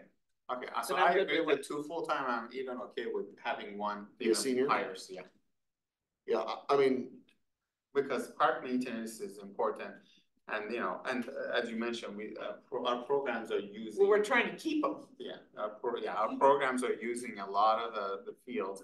I mean, this could mean maybe the Parks and Rec department, the committee needs to look at our fees and realize that what's happening with our parks, and maybe the fees need to change a little bit to compensate for maintenance of these parks. But at least, I don't think we should let our parks fall apart. So do we want to come up with a wage? Yeah, I would first before, or do you want me to just put in like 10 or 12,000? Yeah, I think I'll guesstimate what it'll be, but then we're gonna need to go do a study because I can't have this person come in out of whack, right? With everybody else within the district, because it can create lots of other imbalances. Yeah. So we need to go back and look at the cities, the places we compare ourselves to, and line it up at 95% of the median or something. So it's along the same lines. Yeah. But we can plug in for a placeholder. Correct. The funds necessary to fund that. Actually, I'm not even that worried about it, because by the time we get all this done, it won't be July 1st. Yeah. So before we'll have one forward. Okay, so I think we've got consensus on that. We'll go from 1.5 to 2 in a senior position. Everything else is good. Workers' comp costs are up. They were up everywhere. I didn't point it out. Yeah, workman's comp has gone up. I think everything else here was, there really weren't even. And then the one-time expense is very minor. Parks. Yeah, this is a little trailer. So what we okay. Yeah, just a little small. So there doesn't look like there's anything. Yeah. But you're right. We have about 100. Let's just say that ends up being 10 grand in wage difference, or no, it'll be more than that, a little more. But you still have like $130,000. Yeah. If you go up $5. That's $2,000 an hour. 2,000 hours in a year, and that's 10,000. So So if we change that to $300,000, it should be good shape. But all right. All right, so moving on, any other comments on Park and Rec? No. It's nice to see their Oh, yeah. budget is a little healthier than what it has been in the past, so that's nice. Our next item on the agenda It's is just future the agenda items. future agenda items. Yeah, I don't, actually, I need to add, next time you meet, we should review the strategic financial policies, because we have this committee is supposed to review them annually. Looks like that we have something coming for the meeting. Okay, so we should. You're welcome, this is a public meeting, you're welcome to come on.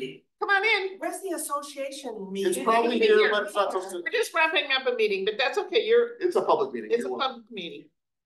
Strategic So, financial policies. Yeah. We've had this committee meet with the auditors at the end of the audit work. That's right. So that'll be like in probably October-ish. Mhm. But you might recall that they're gonna be here doing field work in June, I believe it was June 6th. and, June 5th. June 5th. and so did we set up a time for when they're meeting with them? I don't have it. I sent I didn't get a sent time. the times that you guys were available to them.